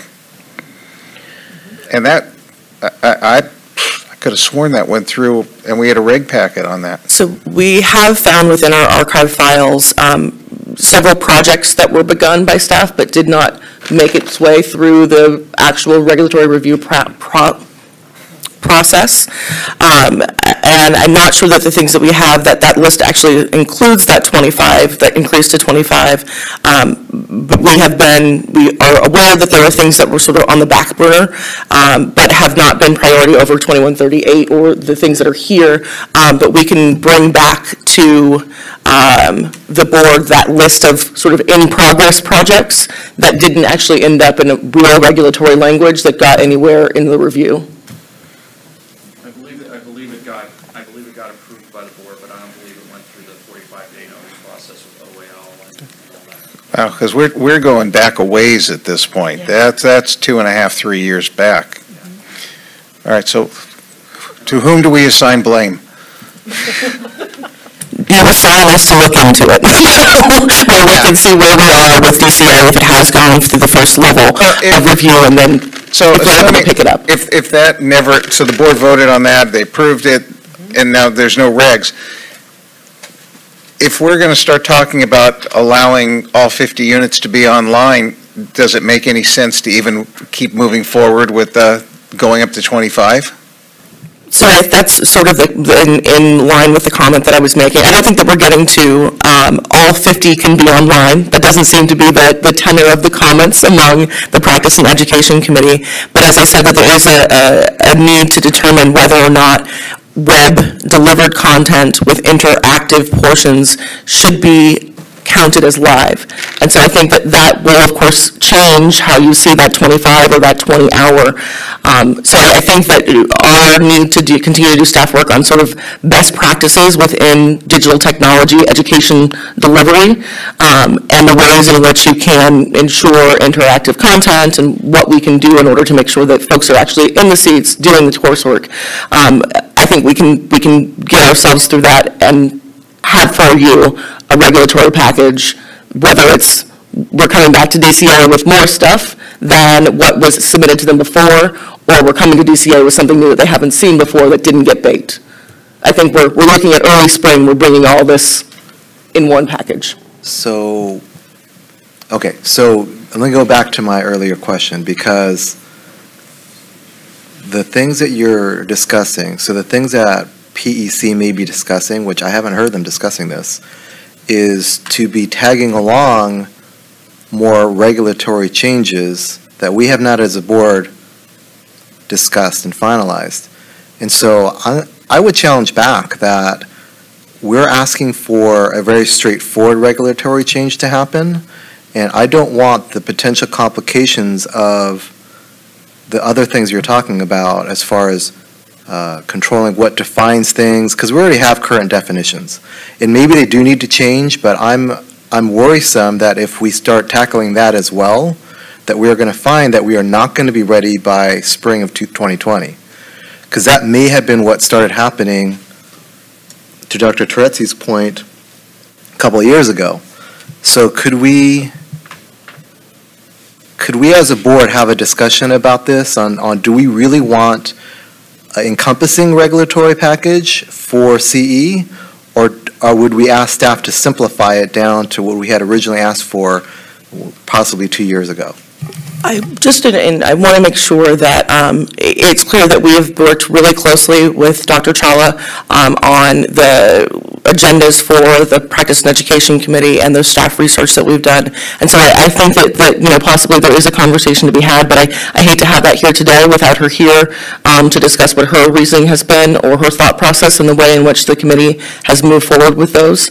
And I'm not saying that that's the determining factor, but I want to make sure that we have her input as we have worked with her over the last year as I've been here to look at continuing education and how we should attack this. Well, it's not only about the PEC committee, because this is a regulatory change that we're seeking, so it's technically, in my opinion, should be a part of the Ledge Reg committee. Right, well, the PEC committee 2.5, 3 years ago, we had started talking about what constituted live CE and how we had to take into account technology and digital seminars, and because there was that whole concept of how we felt that it was necessary to have like actual interaction between ODs and when they go to these continuing education seminars. So this discussion we've had it several times, at least in the Practice and Education Committee. But the 25 hours that was online CEs was sort of defined as how we're doing online CE currently. But there was definitely, the last 2 years, we've been having conversations about what consists of live CE and how emerging technology is going to change our definition of it. So, I mean, I think with Shara and staff, and what you're investigating right now is something that we obviously have to address. But to like Dr. Tereski's point, I thought the 25 hours was something that we had already passed and it was set. So it looks like at the August 3rd, 2018 meeting, it was that and some other regulatory packages were presented to the board for approval, and it looks like they were approved. But then obviously the next step is for staff to file the rulemaking package with OEL, go through the DCA process and everything, which was not done, partially because we went through a transition in staff and EO at the time. So with that comment then, so that means that we do have a package that we could move forward with because we've already approved it, correct? Yes. For the specific 25-hour CE online. Yes. I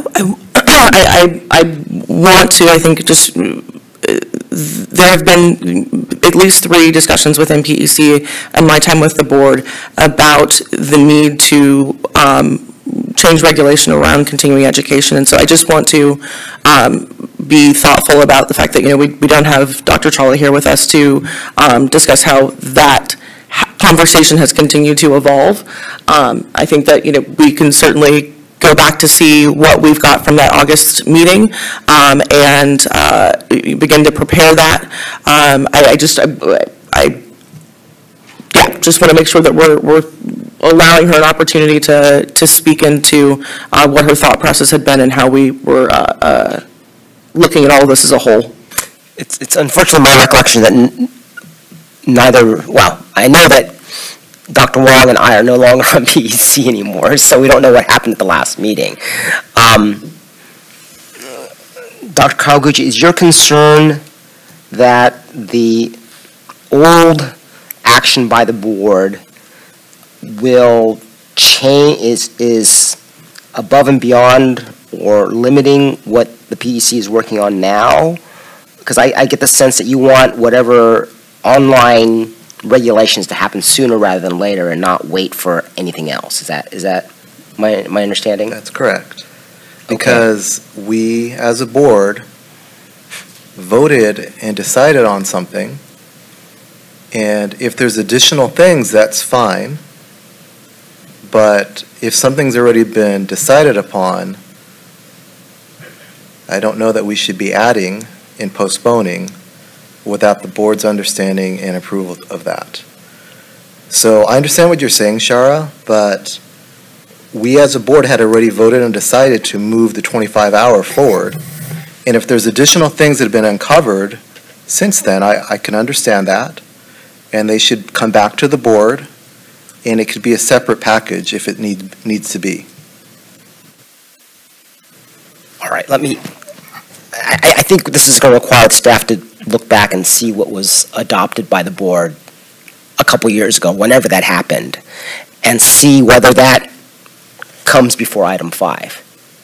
It should be processed before item 5. Could we also instruct staff to then, if they're going to do that, look into what other states are considering live CE?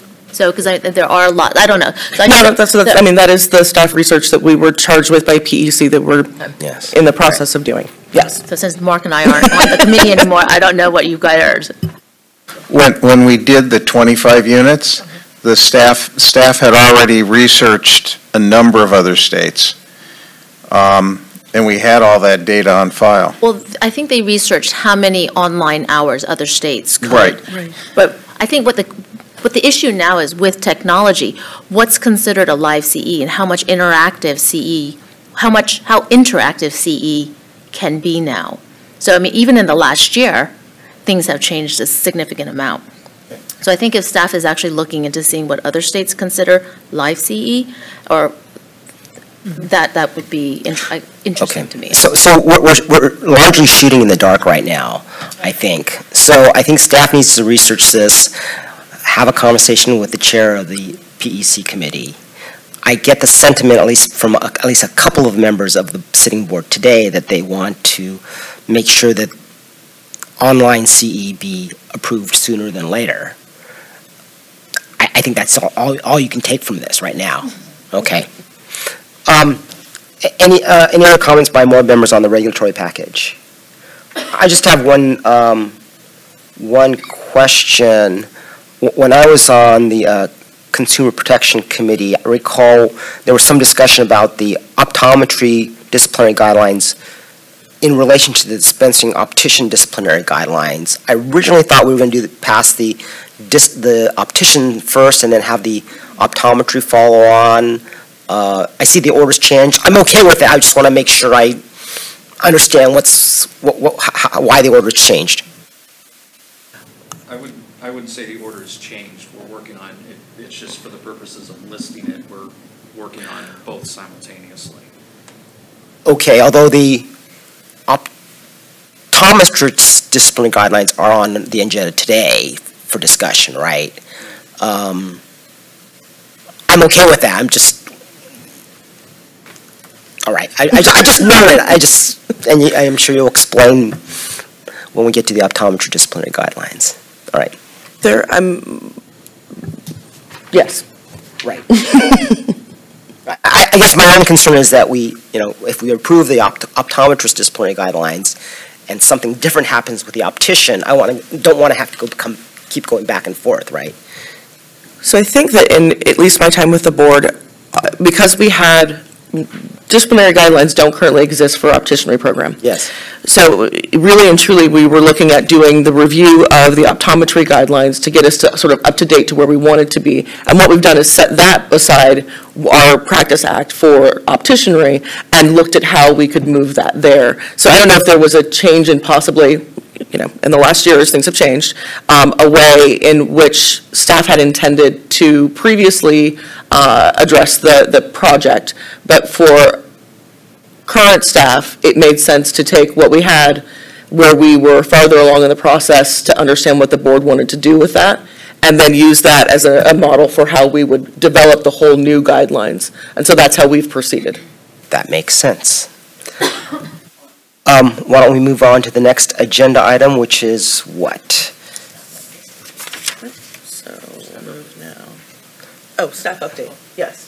Which is in your in the staff update. So we have had a good deal of change in our staff. We are happy to have recently made an offer to Ms. Kimball. She is our acting assistant executive officer, and with the processing of paperwork will be our full-time permanent assistant executive officer in the next few weeks. And we're very excited to have her in that role. She's been a fantastic resource to me, and I know to all the board members as well. Her 10 years on the board and enforcement, and has been instrumental in our understanding of how we can move forward, and really how we're looking at process changes in our licensing unit and our administration unit. And so we're glad to have Cherie finally formally in our management team. And then also, you all had the opportunity to meet Tian Lee, who is our currently our coordinator within, one of our coordinators within the opticianry program, who is backing up Ms. Swan at this point for our administrations, and learning some of the overarching board workings. And then at the end of the month, on the 28th, actually, it's probably the next business day, Michelle Shabir will begin as our front office receptionist or office technician, and comes from a few different state offices, and so we're excited to have that position filled. We'll, of course, then be backfilling our enforcement officer and backfilling our opticianry program licensing position. So we'll continue to see some new faces, but we're excited that folks are using the expertise they gained in first positions and then moving through to continue and elevate the operations of the board. Any comments by the board or questions regarding the staff report? I just want to thank Jessica for the job she's done for us and the time she's been in her position. Agreed. Anybody else? You will be missed. Ruby, did you want to say something? No, I just want to thank her as well, yes. I just want to say, if it's not evident from the executive director's report, our executive director has been doing a great job at juggling. She's been, of course, running our programs, but also in numerous interviews, interviewing for staff to replace the people who are being promoted, leaving, entering, as well as you know, that our executive director is, how long have you been here? A year. So she's still in the process of going through trainings. Halloween will be my year. Lots of trainings. So she has adeptly, most of the time, juggled a lot of balls in these past few months. I think we told her that she'd be coming into the fire, right? All right, next item is the disciplinary guidelines. We can move through the agenda as originally planned. All right, very good. So, Just having the item 7. the calendar. Yes, we'll go back up. Item 7.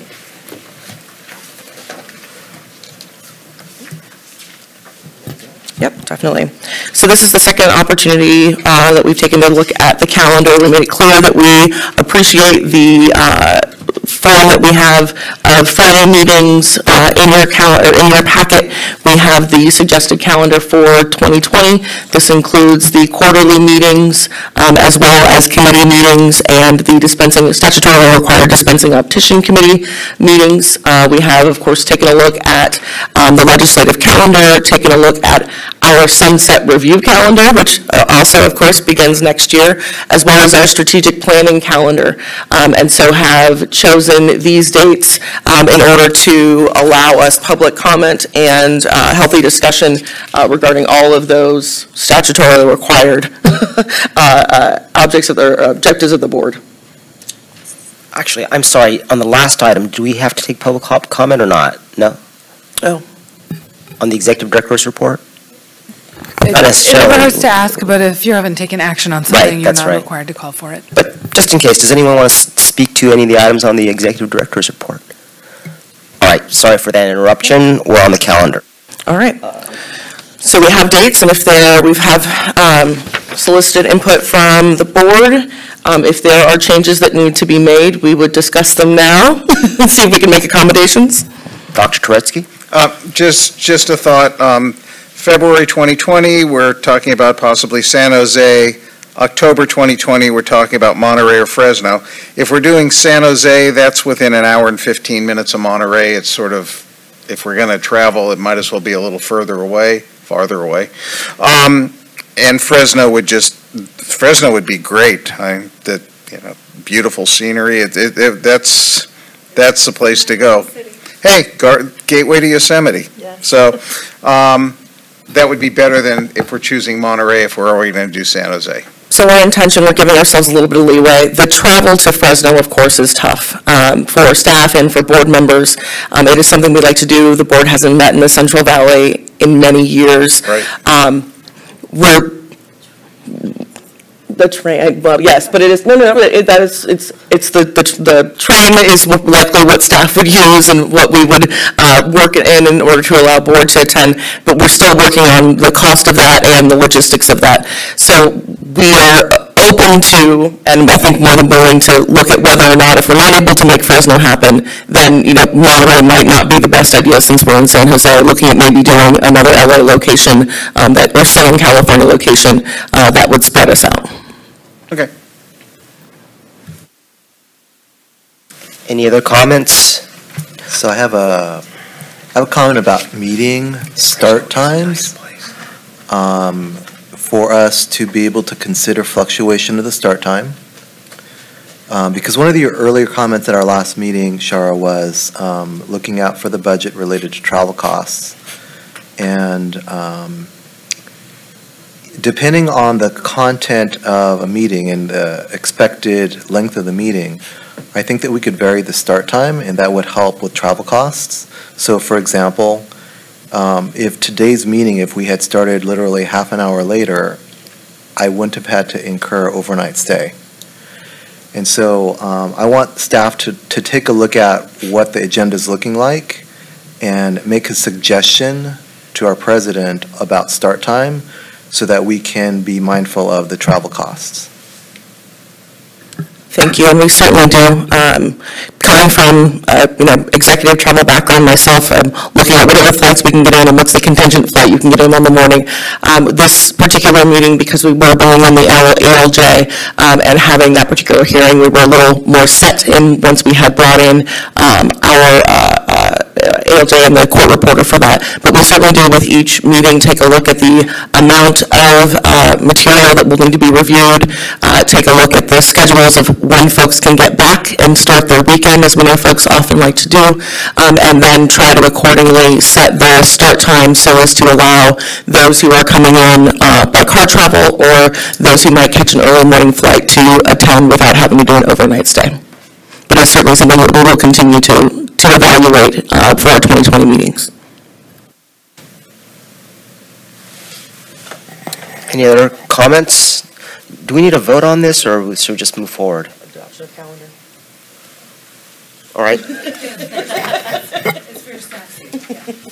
And then in that case, if you're going to vote on it, then you would call for public comment before the vote is taken. All right. Now, procedurally, if we vote on it and approve it, but you need to make changes to it, do we have to bring it back to the board? Not the full. We'll come back to you and just let you know, hey, we've decided that Fresno is going to be too expensive or we're not able to find a location.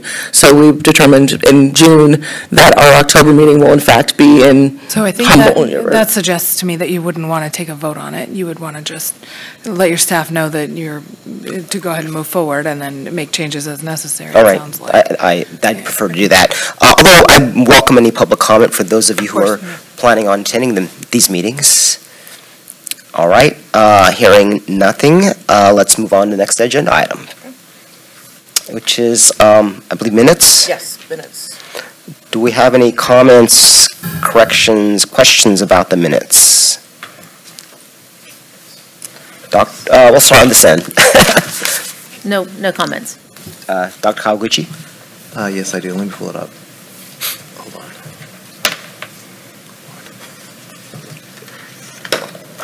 Okay, so let me find it.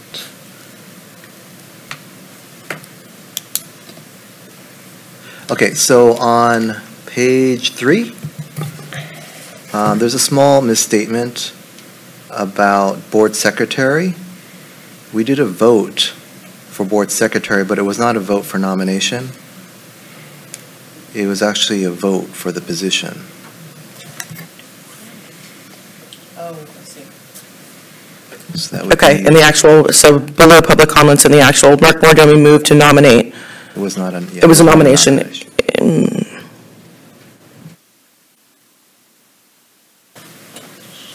that be moved to elect? Yes.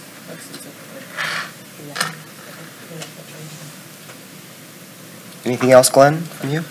Yeah, so there was, and Char, you might have to help me with the bill number, but there was a bill that we had a pretty lengthy discussion about in the legislative regulatory updates, and that doesn't seem to be reflected in the minutes at all. And so I would request for staff to return to that section and provide more substance to that section so that the minutes reflect more of the flavor of the conversation. So I believe we're discussing AB 1714, and it's page 12 of the memo, the meetings, page 12 of 14, the minutes memo, where we began, Ms. Murphy reported that Vision to Learn has been negotiating with California Optometric Association, and then continues to the bottom of page 13 of 14. Are there particular points that are missing within this summarization of the debate?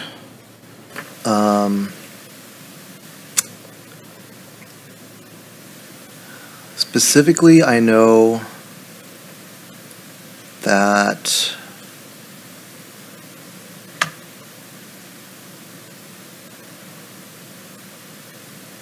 we had talked about implementation timelines as it connected to enforcement. And I don't feel like we've reflected anything about enforcement in the text. Glenn, if I can interrupt you and ask you a question, because it pertains to a comment I was going to make later. My later comment was going to be, I thought that the minutes were too detailed and that the staff did not have to go into such detail on some of these items. I appreciated in the discussion of SB 53 my summary of comments in the board's opposition. I recall at the time I wanted the minutes to reflect my comments at the time for that particular bill. But for the other discussions, I thought there was too much. So I just want to make sure that, and I'm not disagreeing with Glenn, because I'm sure Glenn, Member Kalguch, has very good reasons why he wants additional detail on that item, but I just wanted to just give you that flavor of my later comment. So I will leave it then to my fellow board members to take into consideration what I just raised and whether or not they feel that the explanations of that bill are sufficient to encompass our discussions that day. Okay. Any other comments by board members about the minutes? Dr. Tereski? Page 6 of 14, public comment. Yes. Because Dr. Lowe is not just a respected optometrist, but the father of the head of the Business and Professions Committee. Changed immediately, yes. Changed Dr. Lowe's name to read LOW.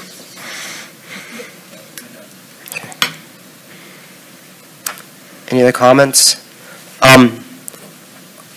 Other than the comment I just made about the detail, I'll leave it up to the staff's discretion. I don't, we do have the purpose of the videotape if you want to see testimony.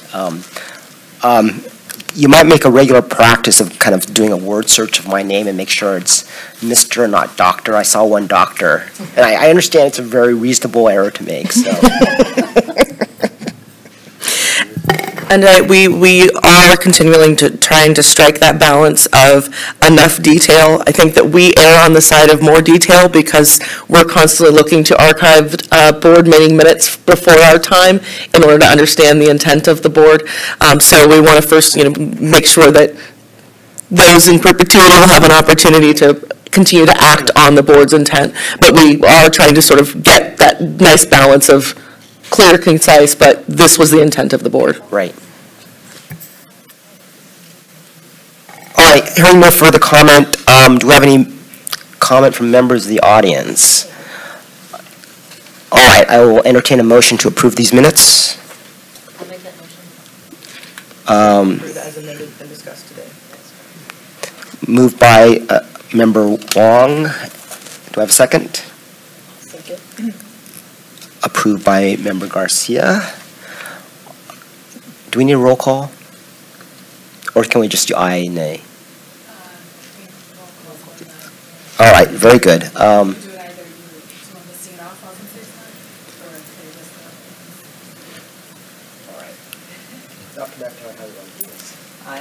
No, how do you want to do? You take the call? Very good. Yep. So we'll vote to accept the minutes with whatever edits we made there. Mr. Mordomi, Oh, aye. Dr. Calgucci. Aye. Ms. Brandvine, not here. Dr. Mike? Turn on your mic. Dr. Turetsky. Aye. Dr. Chawla, not here. Ms. Garcia. Aye. Deborah McIntyre, aye. Maria Salazar-Sperber, not here. Dr. Wong. Aye. Rachel Michelin, not here. Right. Moving on to the next agenda item, is it 9? Yes. Update, discussion, and possible action on implementing regulations on Assembly Bill 443. And Mark will present this item. Johnson.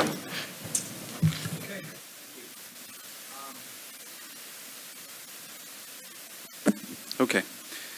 443 has been signed into law.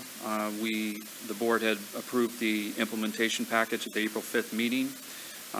We did complete the package, and it was submitted to DCA for approval, which of course has to happen before the Office of Administrative Law can receive it and post it for public comment. DCA Legal did return a couple of changes, which do require board approval. They're all pretty non-substantive, but because we are changing the text, we need to have you approve them or change them accordingly. So if you could just refer to the second, it's probably the third page as part of the item. It's the actual text itself. And the first change is just to better tie in the BPC code to what licensed optometrists. We just added the word licensed in there.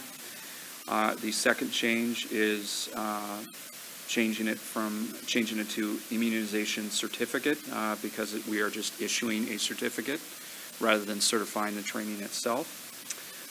The third change, which council had suggested the board discuss, is just do we want to eliminate on the actual form for the immunization certification the listing of address of record and telephone number.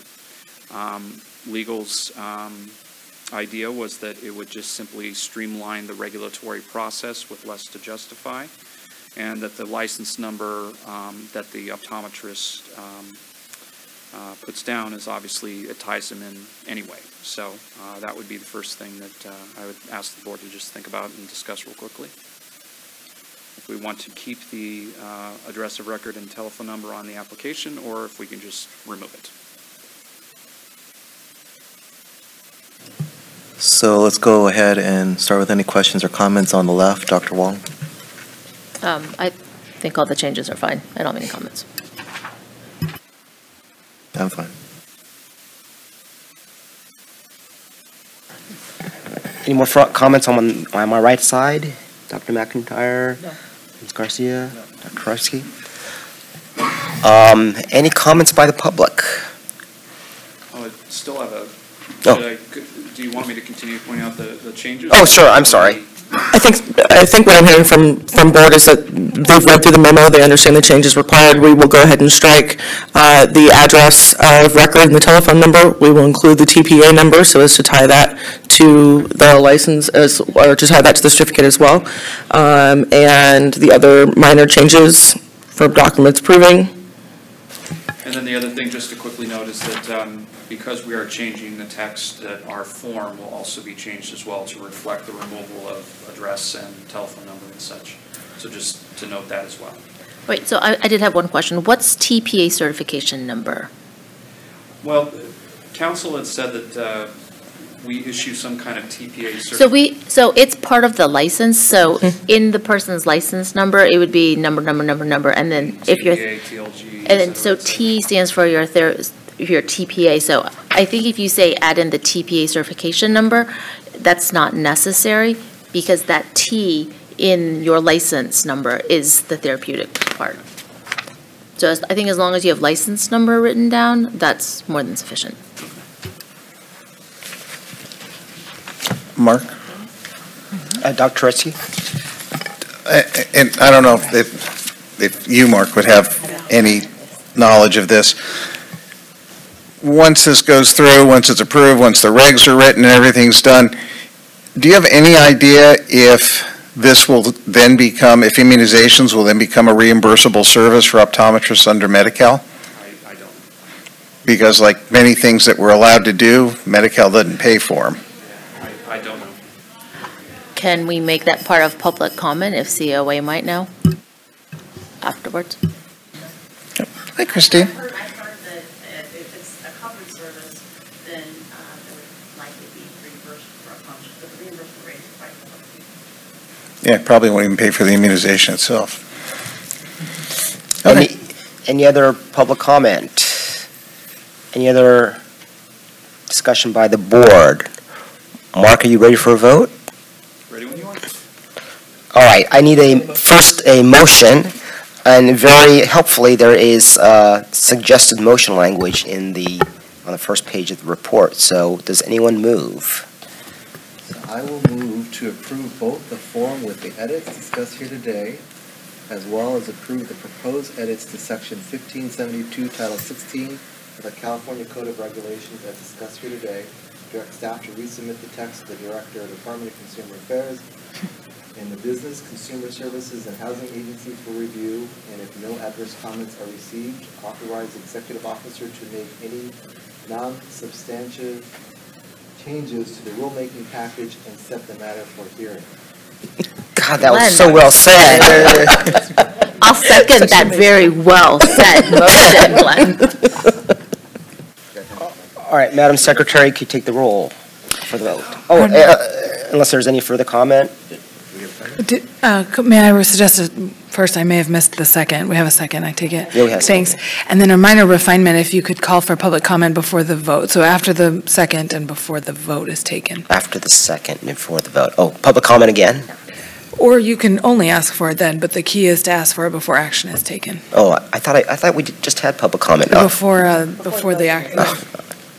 Again, it might seem minor, and I know it's a little tweak, so. All right.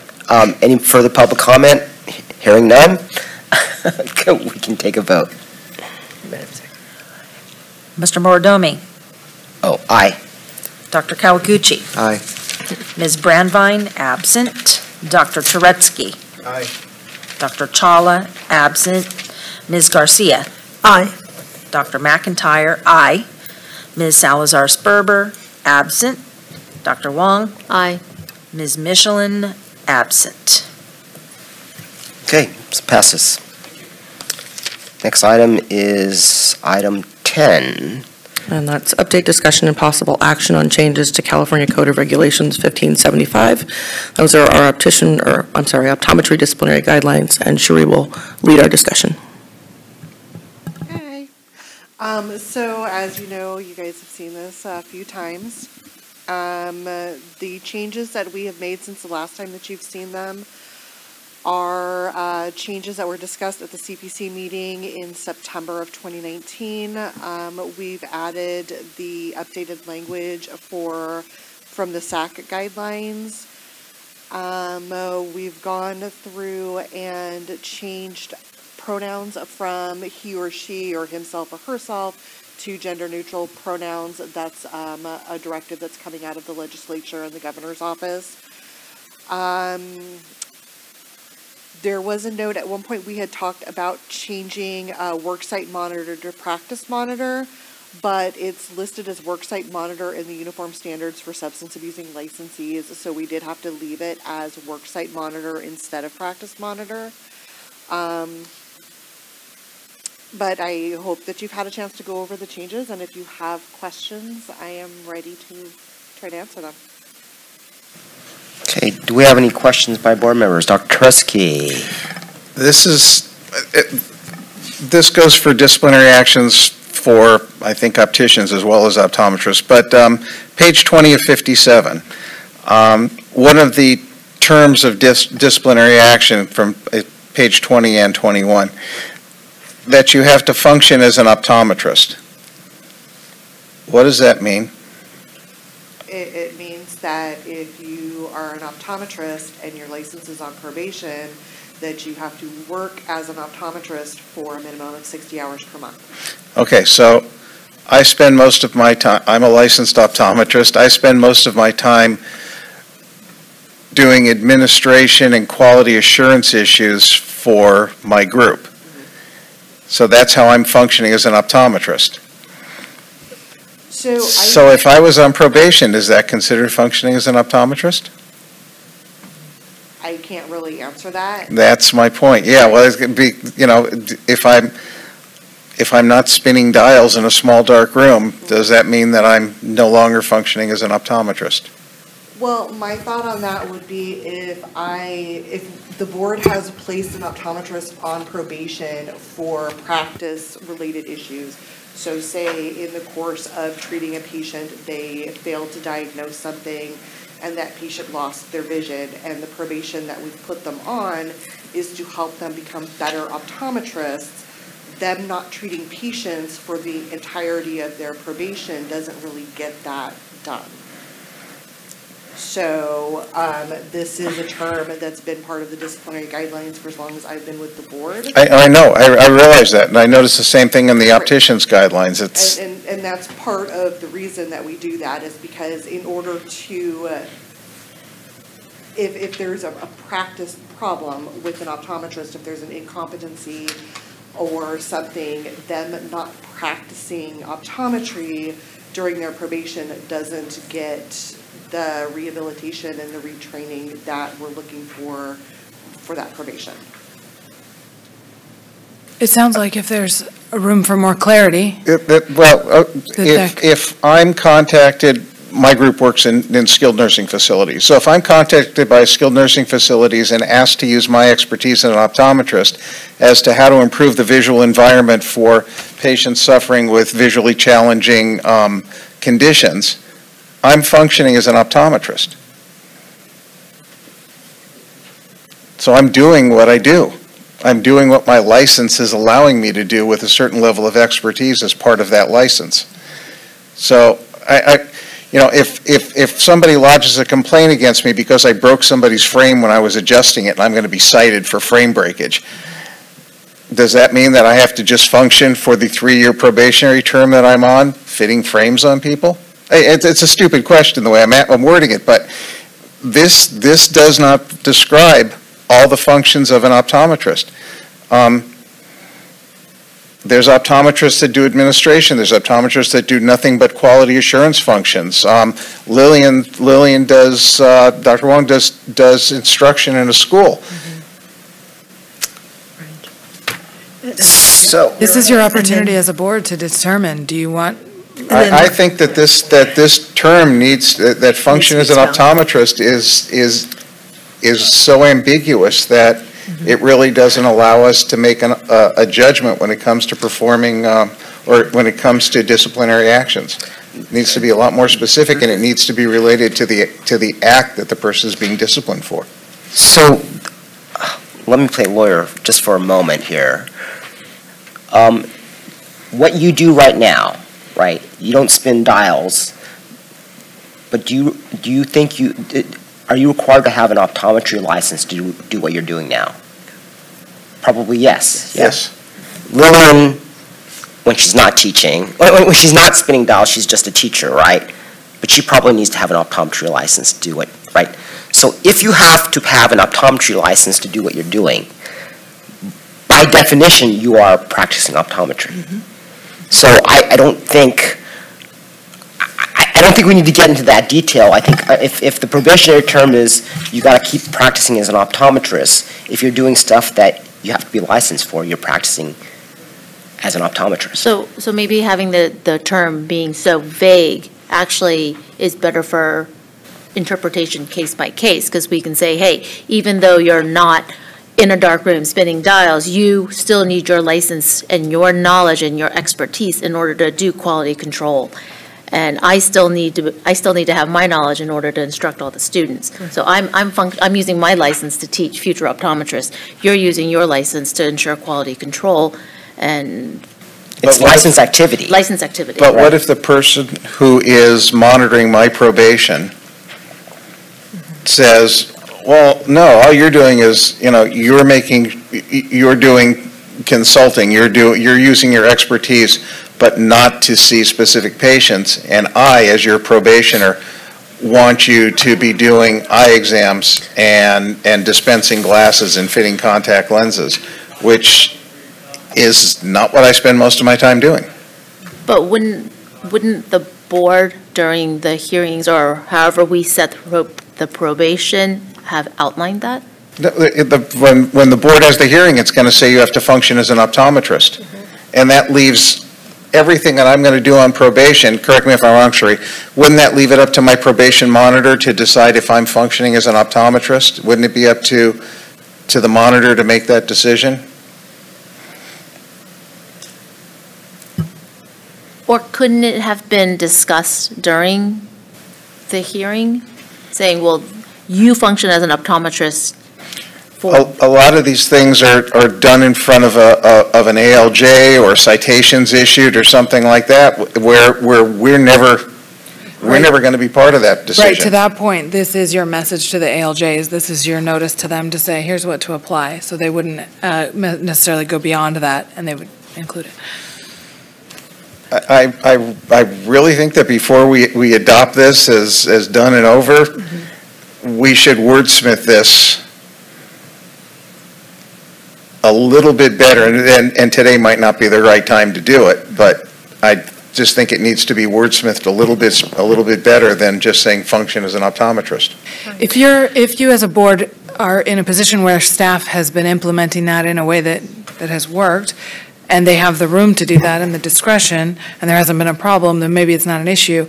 If your goal is to get more specific because you want it to be clear that that's the kind of practice they're definitely engaging in, then then there's room to add that clarity. I really don't know. That's why I'm bringing this up. I think this does come back to the probation monitor. I think there are two things, right? That if your general functions are not patient care, it's not likely that your violation is in respect to patient care. You're probably going to continue to go back to the duties that you've held before and that got you in trouble. So I'm not sure that we have that sort of contradiction or issue. And then I think that if we put too fine a point on it, then we don't allow the probation monitor to be sure that in this instance, the practice is in order to give the practitioner an opportunity to get better at what wasn't practiced well before. So I'm worried that if we do put a finer point on it, I'm not sure how we would do it, that it would in fact tie our hands and make probation terms less applicable to the individual case by case. Excuse me, can somebody point me the language that David, you're concerned about? Is your top 21? 21, all right. Bottom of 20, top of 21. So why don't you make a comment while I'm looking? So Dave, one of the things that I think that we experience when we have professional probationers is in many cases they complain that it's difficult to even get a job in our profession. I think unintended consequence, if we are overly specific, could even limit their ability to function as an optometrist, possibly even more. That would be the one fear that I have with what you're discussing. If we're over specific, it could create a burden that they can't overcome in their probation. So that's my only thought on that.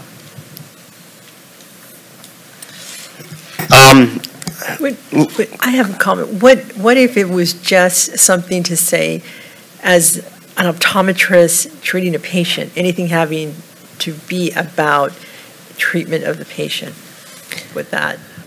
I worry there too, though, that it's too fine a point. If we've got someone who, their infraction is not about treatment to a patient, but instead about medical, billing fraud, or then we have this provision here that says they've got to spend their time treating patients.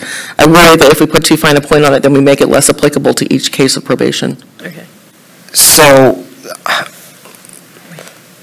what Member Koretsky is pointing out is a little bit different than the probation requirements. I think they're a little bit separate. I get your concern about the language because you don't know, you don't, if it were you, as for example, you don't want to be hammered for not functioning as an optometrist. So I think there's language you can, there's language you can put in, something like respondent shall engage in the practice of optometry for a minimum of 60 hours. The practice of optometry, I think, is defined in the code, right? So it would just import that definition of the practice of optometry. I think that's exactly the issue, though, that Dr. Turetsky is mentioning, that then you would very clearly need to be in the dark spinning dials as a function of your probation, but a good portion of your job could be administrative. So I think it's the same, that if we put too fine a point on it here, then we don't get the opportunity to make it applicable to each individual probation case. But so, that's not what I heard from David. No, Shara's right. That's... So this other stuff you do is not the practice of optometry? I know. I mean, I see patients, but that is a minor part of what I do. But again, I'm thinking of what I do, what somebody who's an instructor in a school does, what somebody who, former board member, former vice president of the board about 10 years ago, she works at Kaiser as in their business development department. So if we suddenly said, you have to go in and start seeing patients, it's not what she does. Now, granted, she probably wouldn't have done anything which would have caused her to come up for probation, but I think that's the thing, too, though, in practicality, that because you are an administrator, Dr. Turetsky, more than likely your infraction would be something administrative. We'd want you to go back to doing your regular job and do it the right way. So we wouldn't want to prescribe you to suddenly spin dials in a dark room, because that's not where you faltered. You faltered in your job as an administrator who has the special expertise and the certificate, the professional licensure of an optometrist. And so we want you to go back and do that, do the things that got you in trouble, but do them the right way. Okay, so let's dance on the head of a pin a little longer. So I'm a chief at Kaiser of the optometry department. I'm going to be spending 80 to 90% of my time overseeing the other optometrists and maybe 10 to 20% of my time seeing patients. If I'm suddenly told that I'm spending the majority of my time seeing patients, I can no longer do my job as the chief of the department. I have a question about that. Yeah. In your job as chief of the department for Kaiser, are you working as an optometrist? Sure. You're overseeing the other optometrists. Then you're functioning as an optometrist. But see, that you as the enforcement person have made that decision. But, we hire a new enforcement person and that person says, oh no, I want you in that room all the time spinning those dials and selling glasses to people. Where would the optometrist, the probationer, without having to wait for another board meeting, to get on the agenda and all that, where could that person say, hey, this is not what I do? And could they appeal directly to you as the assistant executive officer, or to the executive officer, or does the person who is in charge of their probation, does that person have the final say? The probation monitor would not have the final say. If a probationer really felt that their terms were being applied unfairly, they could appeal that to the executive officer or the assistant executive officer. And then the management team can look into it further and kind of see if there is an opportunity to step in, or if maybe the probationer is just misunderstanding, or the probation monitor is misunderstanding. Another thing is that none of these terms go into effect until they've come to the board and the board has adopted the decision that has them. So you have the opportunity, if you have a decision in front of you where you feel like this term isn't applicable, that you can reject the decision to have this term taken out. You're talking about, you're not talking about in the guidelines, you're talking about somebody actually coming before the board. On a case-by-case basis. If you have a case in front of you for board vote, and your reading of it doesn't seem to you like this is a fitting term, like this is going to be some. I might step in to refine that just a little, because of course, if you are getting a decision that comes from the ALJ where they've already applied this standard term, you would then theoretically have to reject an entire case just to make any alterations to that. So the ability to fine tune is maybe a little bit lost. So this is your opportunity to send the message to the ALJ of what exactly you'd want in there.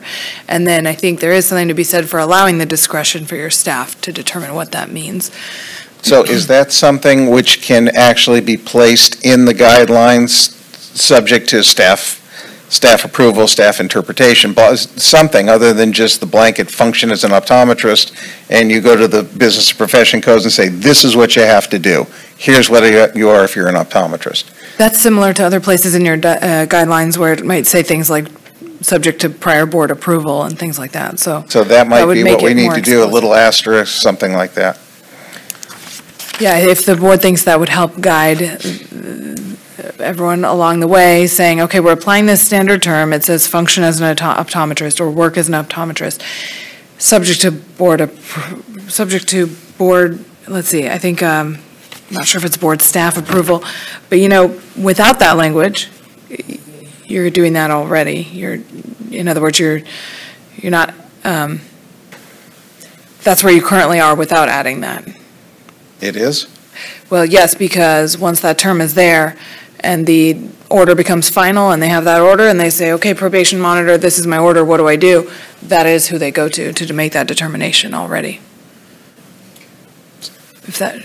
So we could have left 10 minutes earlier and I didn't have to start Well, this we don't have to discussion? mention that part, but I mean, it's a valid line of questioning to make sure we have the clarity we need, but I think it helps to understand that discretion is helpful. In your legal opinion, by leaving it this blanket, it doesn't mean you got to do what it says in the business profession code. It leaves it open to a lot of discretion. I think what Cherie would confirm is that then that means that respondent goes back over to boards, probation monitors and staff and gets confirmation of what that's going to mean. And again, if you're not seeing problems with that approach at the moment, then I think that discretion is probably appropriate. Cherie, has anybody in your time on the board as an enforcement monitor, has anybody ever complained about that term? The largest problems that I see from my probationers is people who are having a hard time getting hired as an optometrist who's on probation. So getting the work to do the 60 hours a week or 60 hours a month is more of a problem for my probationers than what they're doing as an optometrist. Like, what does that look like? It's more getting the job. So then, my follow-up question to that then is that respondent's next course of action, should they not be able to fulfill that to your or executive officer's belief is appropriate, they could appeal their probation. Is that correct? They can petition for modification, but I think there's a time limit, or there's usually a time frame requirement on that. I think I don't know your statute offhand, but I think usually a year before they can do that. So they could. We haven't had that happen, but okay. They could theoretically wait a year and ask for modification from the board. All right. I sense that the issue has been sufficiently resolved, at least for the time being. This might be an area where you want to take good minutes, so that when these questions come up, we can all refer to the minutes and get a sense of we can all remember what the sense of the board was. All right. Any other? Yeah, actually, I have a question. I'd like the clarification from the board on. This was just brought to my attention earlier today. On page 22, so the next page over on number 10, community services, the idea of volunteer work, I just want to make sure I'm understanding that term properly. As I read it, it looks like the intent is to say that the probationer would provide either optometric or non-optometric services.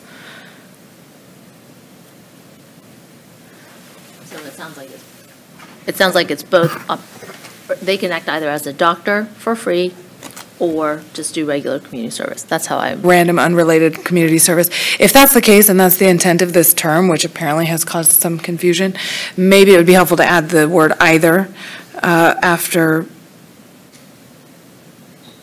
free. Before, yeah. I think after free, so it's free, or it's either, oh, I see what you're saying, yeah. Free, non-optometric. or free. Exactly. Add another free.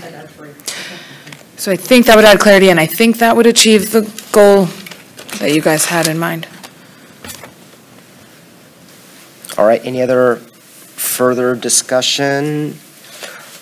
There was one additional point. If we could move to page 8 of 57, and this comes to the applicability of the standard or terms for substance abuse, and in clause B, I would like the board to consider the amendment or the addition or edit. If the conduct found to be a violation involves, I would suggest we add the use or abuse of alcohol or drugs. The licensee may be presumed to be a substance abusing licensee for purposes of that section. And I think that that gives us more clarity in some of the discussions we've had around closed session, that if a doctor is receiving discipline for overprescribing, that it might not necessarily be a term or condition that biological fluid testing should occur. That person has not been found to be in the use or abuse of drugs or alcohol. And so in including the use or abuse of drugs and alcohol, we make it clear that those standard terms and conditions do not apply to any case or to all cases that might include some sort of prescribing or some sort of drug. Did everyone understand that? I understood it. Okay. I like that comment.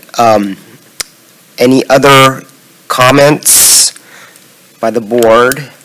I have one question. I want to highlight one issue for the board, and that is with the removal of the 30-day suspension language in some of these provisions.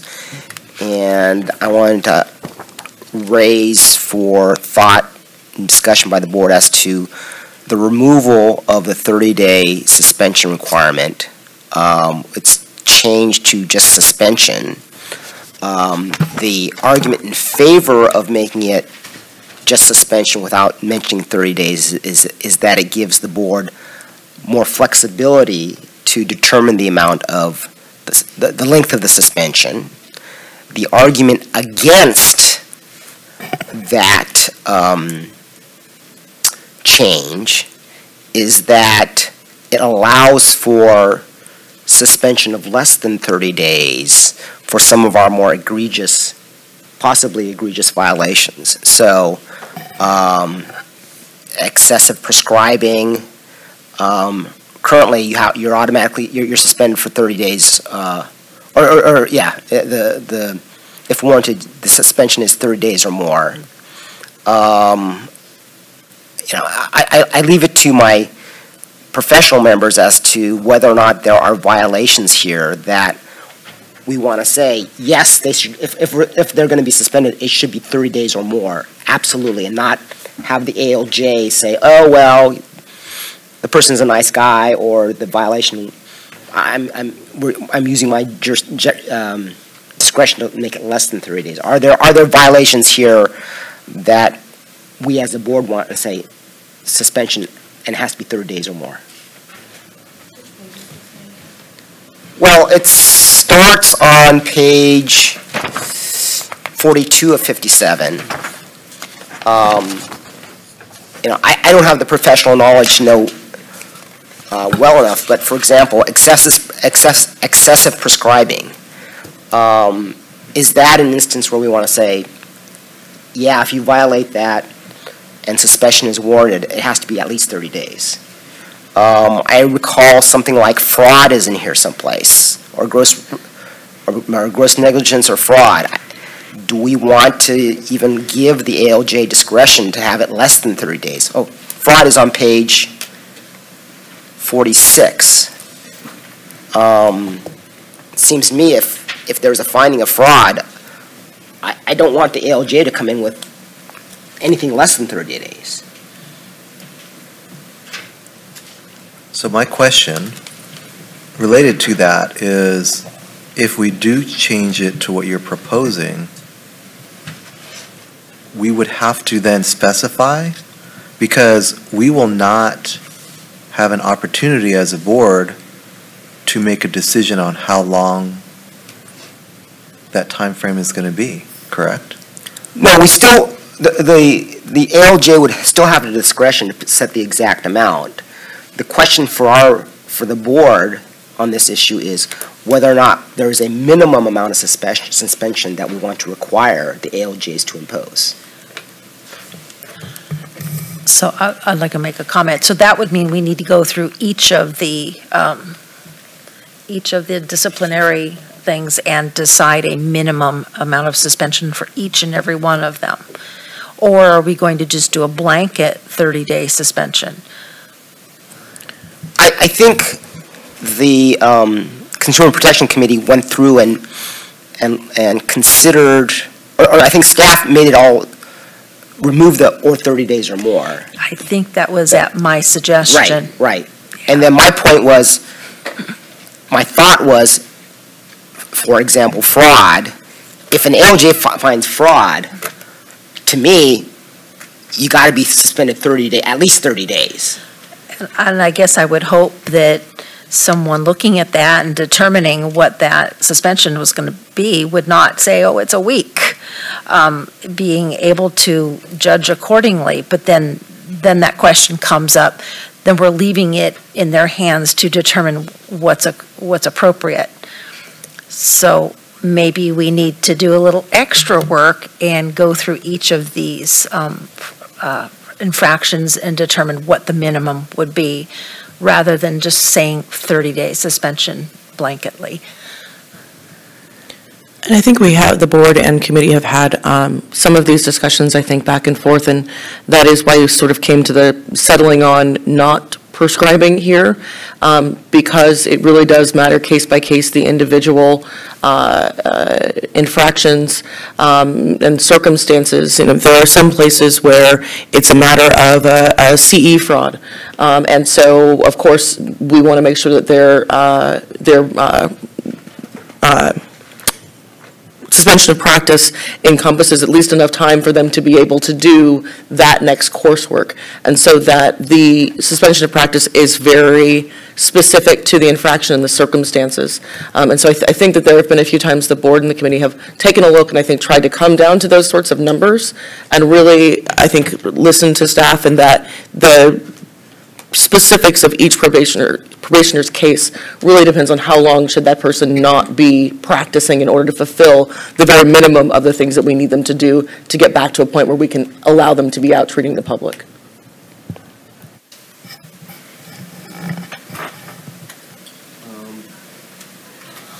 So, let's see now, I'm trying to find the staff report, because the staff report was very helpful on this. I'm sorry, I'm scrolling through here. So, the staff report on, this is page 1 of 4, on item 10, notes some areas that are major league violations, and I don't know if we have time to do that today, but do we want to say for these specific violations that there should be at least 30 days suspension? We don't have to go through all of them, but the ones either staff or I noted as the kind of major violations were excessive prescribing, gross negligence, fraud, unlawful solicitation, unlawful referrals, employing cappers or steerers, and fraudulently altering medical records. I mean, if we can imagine that we'd be okay with an ALJ saying suspension of less than 30 days is okay, then we can just go move forward with the entire package. But if any of these violations, we think, yeah, we want an ALJ to say at least 30 days, then we can pull that one out and say at least 30 days, put in leave in the language that says 30 days or more. Does that make sense to people? I think there can be so many exceptions to that. Yeah, you're mentioning those, but say somebody is convicted of assault. You know, drugs and alcohol, definitely 30 days. Holding yourself out to be a specialist when you can't hold yourself out to be a specialist in optometry, that's not worth 30 days. Yeah, I hear what you're saying. So if there are violations among this set that we want that variability, then let's just go forward and not add the 30 days. The best example to me is fraud. If someone's been, engages in fraud, that seems like pretty bad, and then we don't want an ALJ to come back with less than 30 days. I could be wrong. Well, and it doesn't necessarily mean that they won't. The ALJ is exhibiting their best judgment based on the facts in front of them and the guidance you've provided, but also their general experience and expertise with a variety of other cases and applying roughly these types of terms to many cases. So it might be something where if you start to see issues where you're getting cases back and you're going, whoa, they gave them a week-long suspension for something fraudulent, and also, quite often, fraudulent cases could end up being more on the side of a full revocation anyway, if it's a fraud, if it warrants that, right? So it might be something where if you start seeing cases come back that present that kind of a problem, that maybe that's the time to fine-tune the guidance you're giving. Just a suggestion, I don't know. Well, can't we just reject a proposed decision? Of course. So in other words, we say, well, that wasn't enough. Exactly. So in other words, it's a two-step thing where on a case-by-case basis, you would be able to reject and say, oh, this is, we have to pull up the transcripts and understand why they would have applied so little and maybe apply more. And then in the grander scheme, let's say you're saying more than one or two of those, then you say, okay, wait a second. These ALJs clearly need more guidance from us. Let's adjust our guidance, our guidelines. Okay, so I think I'm a little confused. So when we usually have issues come before us, in many cases, the suspension is stayed for probation. No. Pardon me, it might be that the terms revocation and suspension. So, okay. Yes, the revocation gets stayed in order to apply terms like suspension, which is a good distinction to make. Any other discussion by the board? Any comments by the public? Okay. Now, I'll entertain a motion.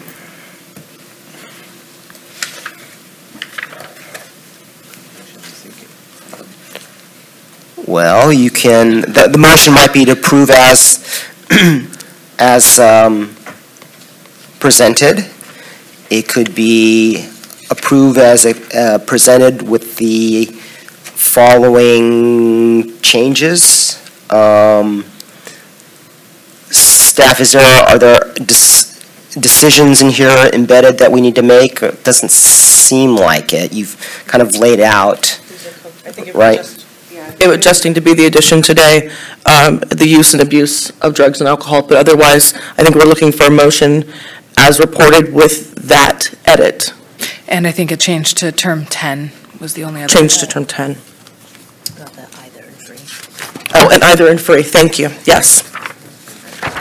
So I'll make a motion to accept the edits, to accept it as is with the two aforementioned edits. I'll second that.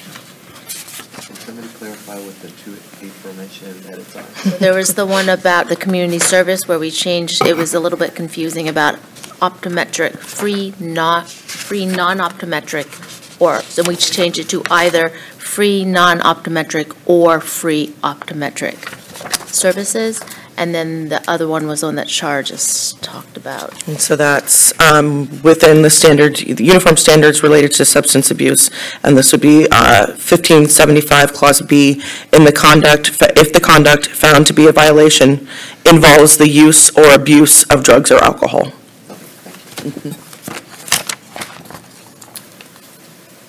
I'm sorry, do we have a motion? I made the motion. All right, second. All right, any further discussion by the board? Any comment by the public? All right. Take a vote. Dr. Kawaguchi. Aye.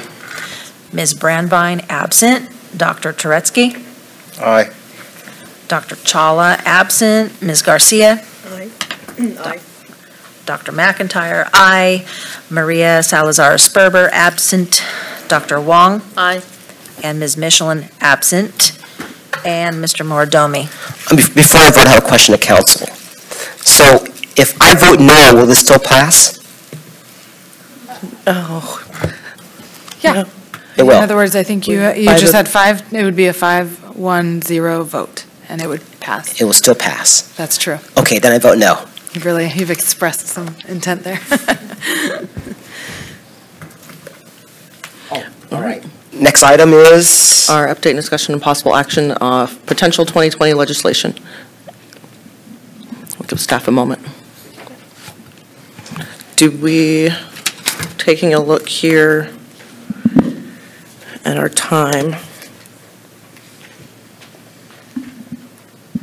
Okay. Do we want, just point, do we? Sure, let's. Final? Okay, so let's go ahead. We'll take a quick bio break to return at 2:20 p.m.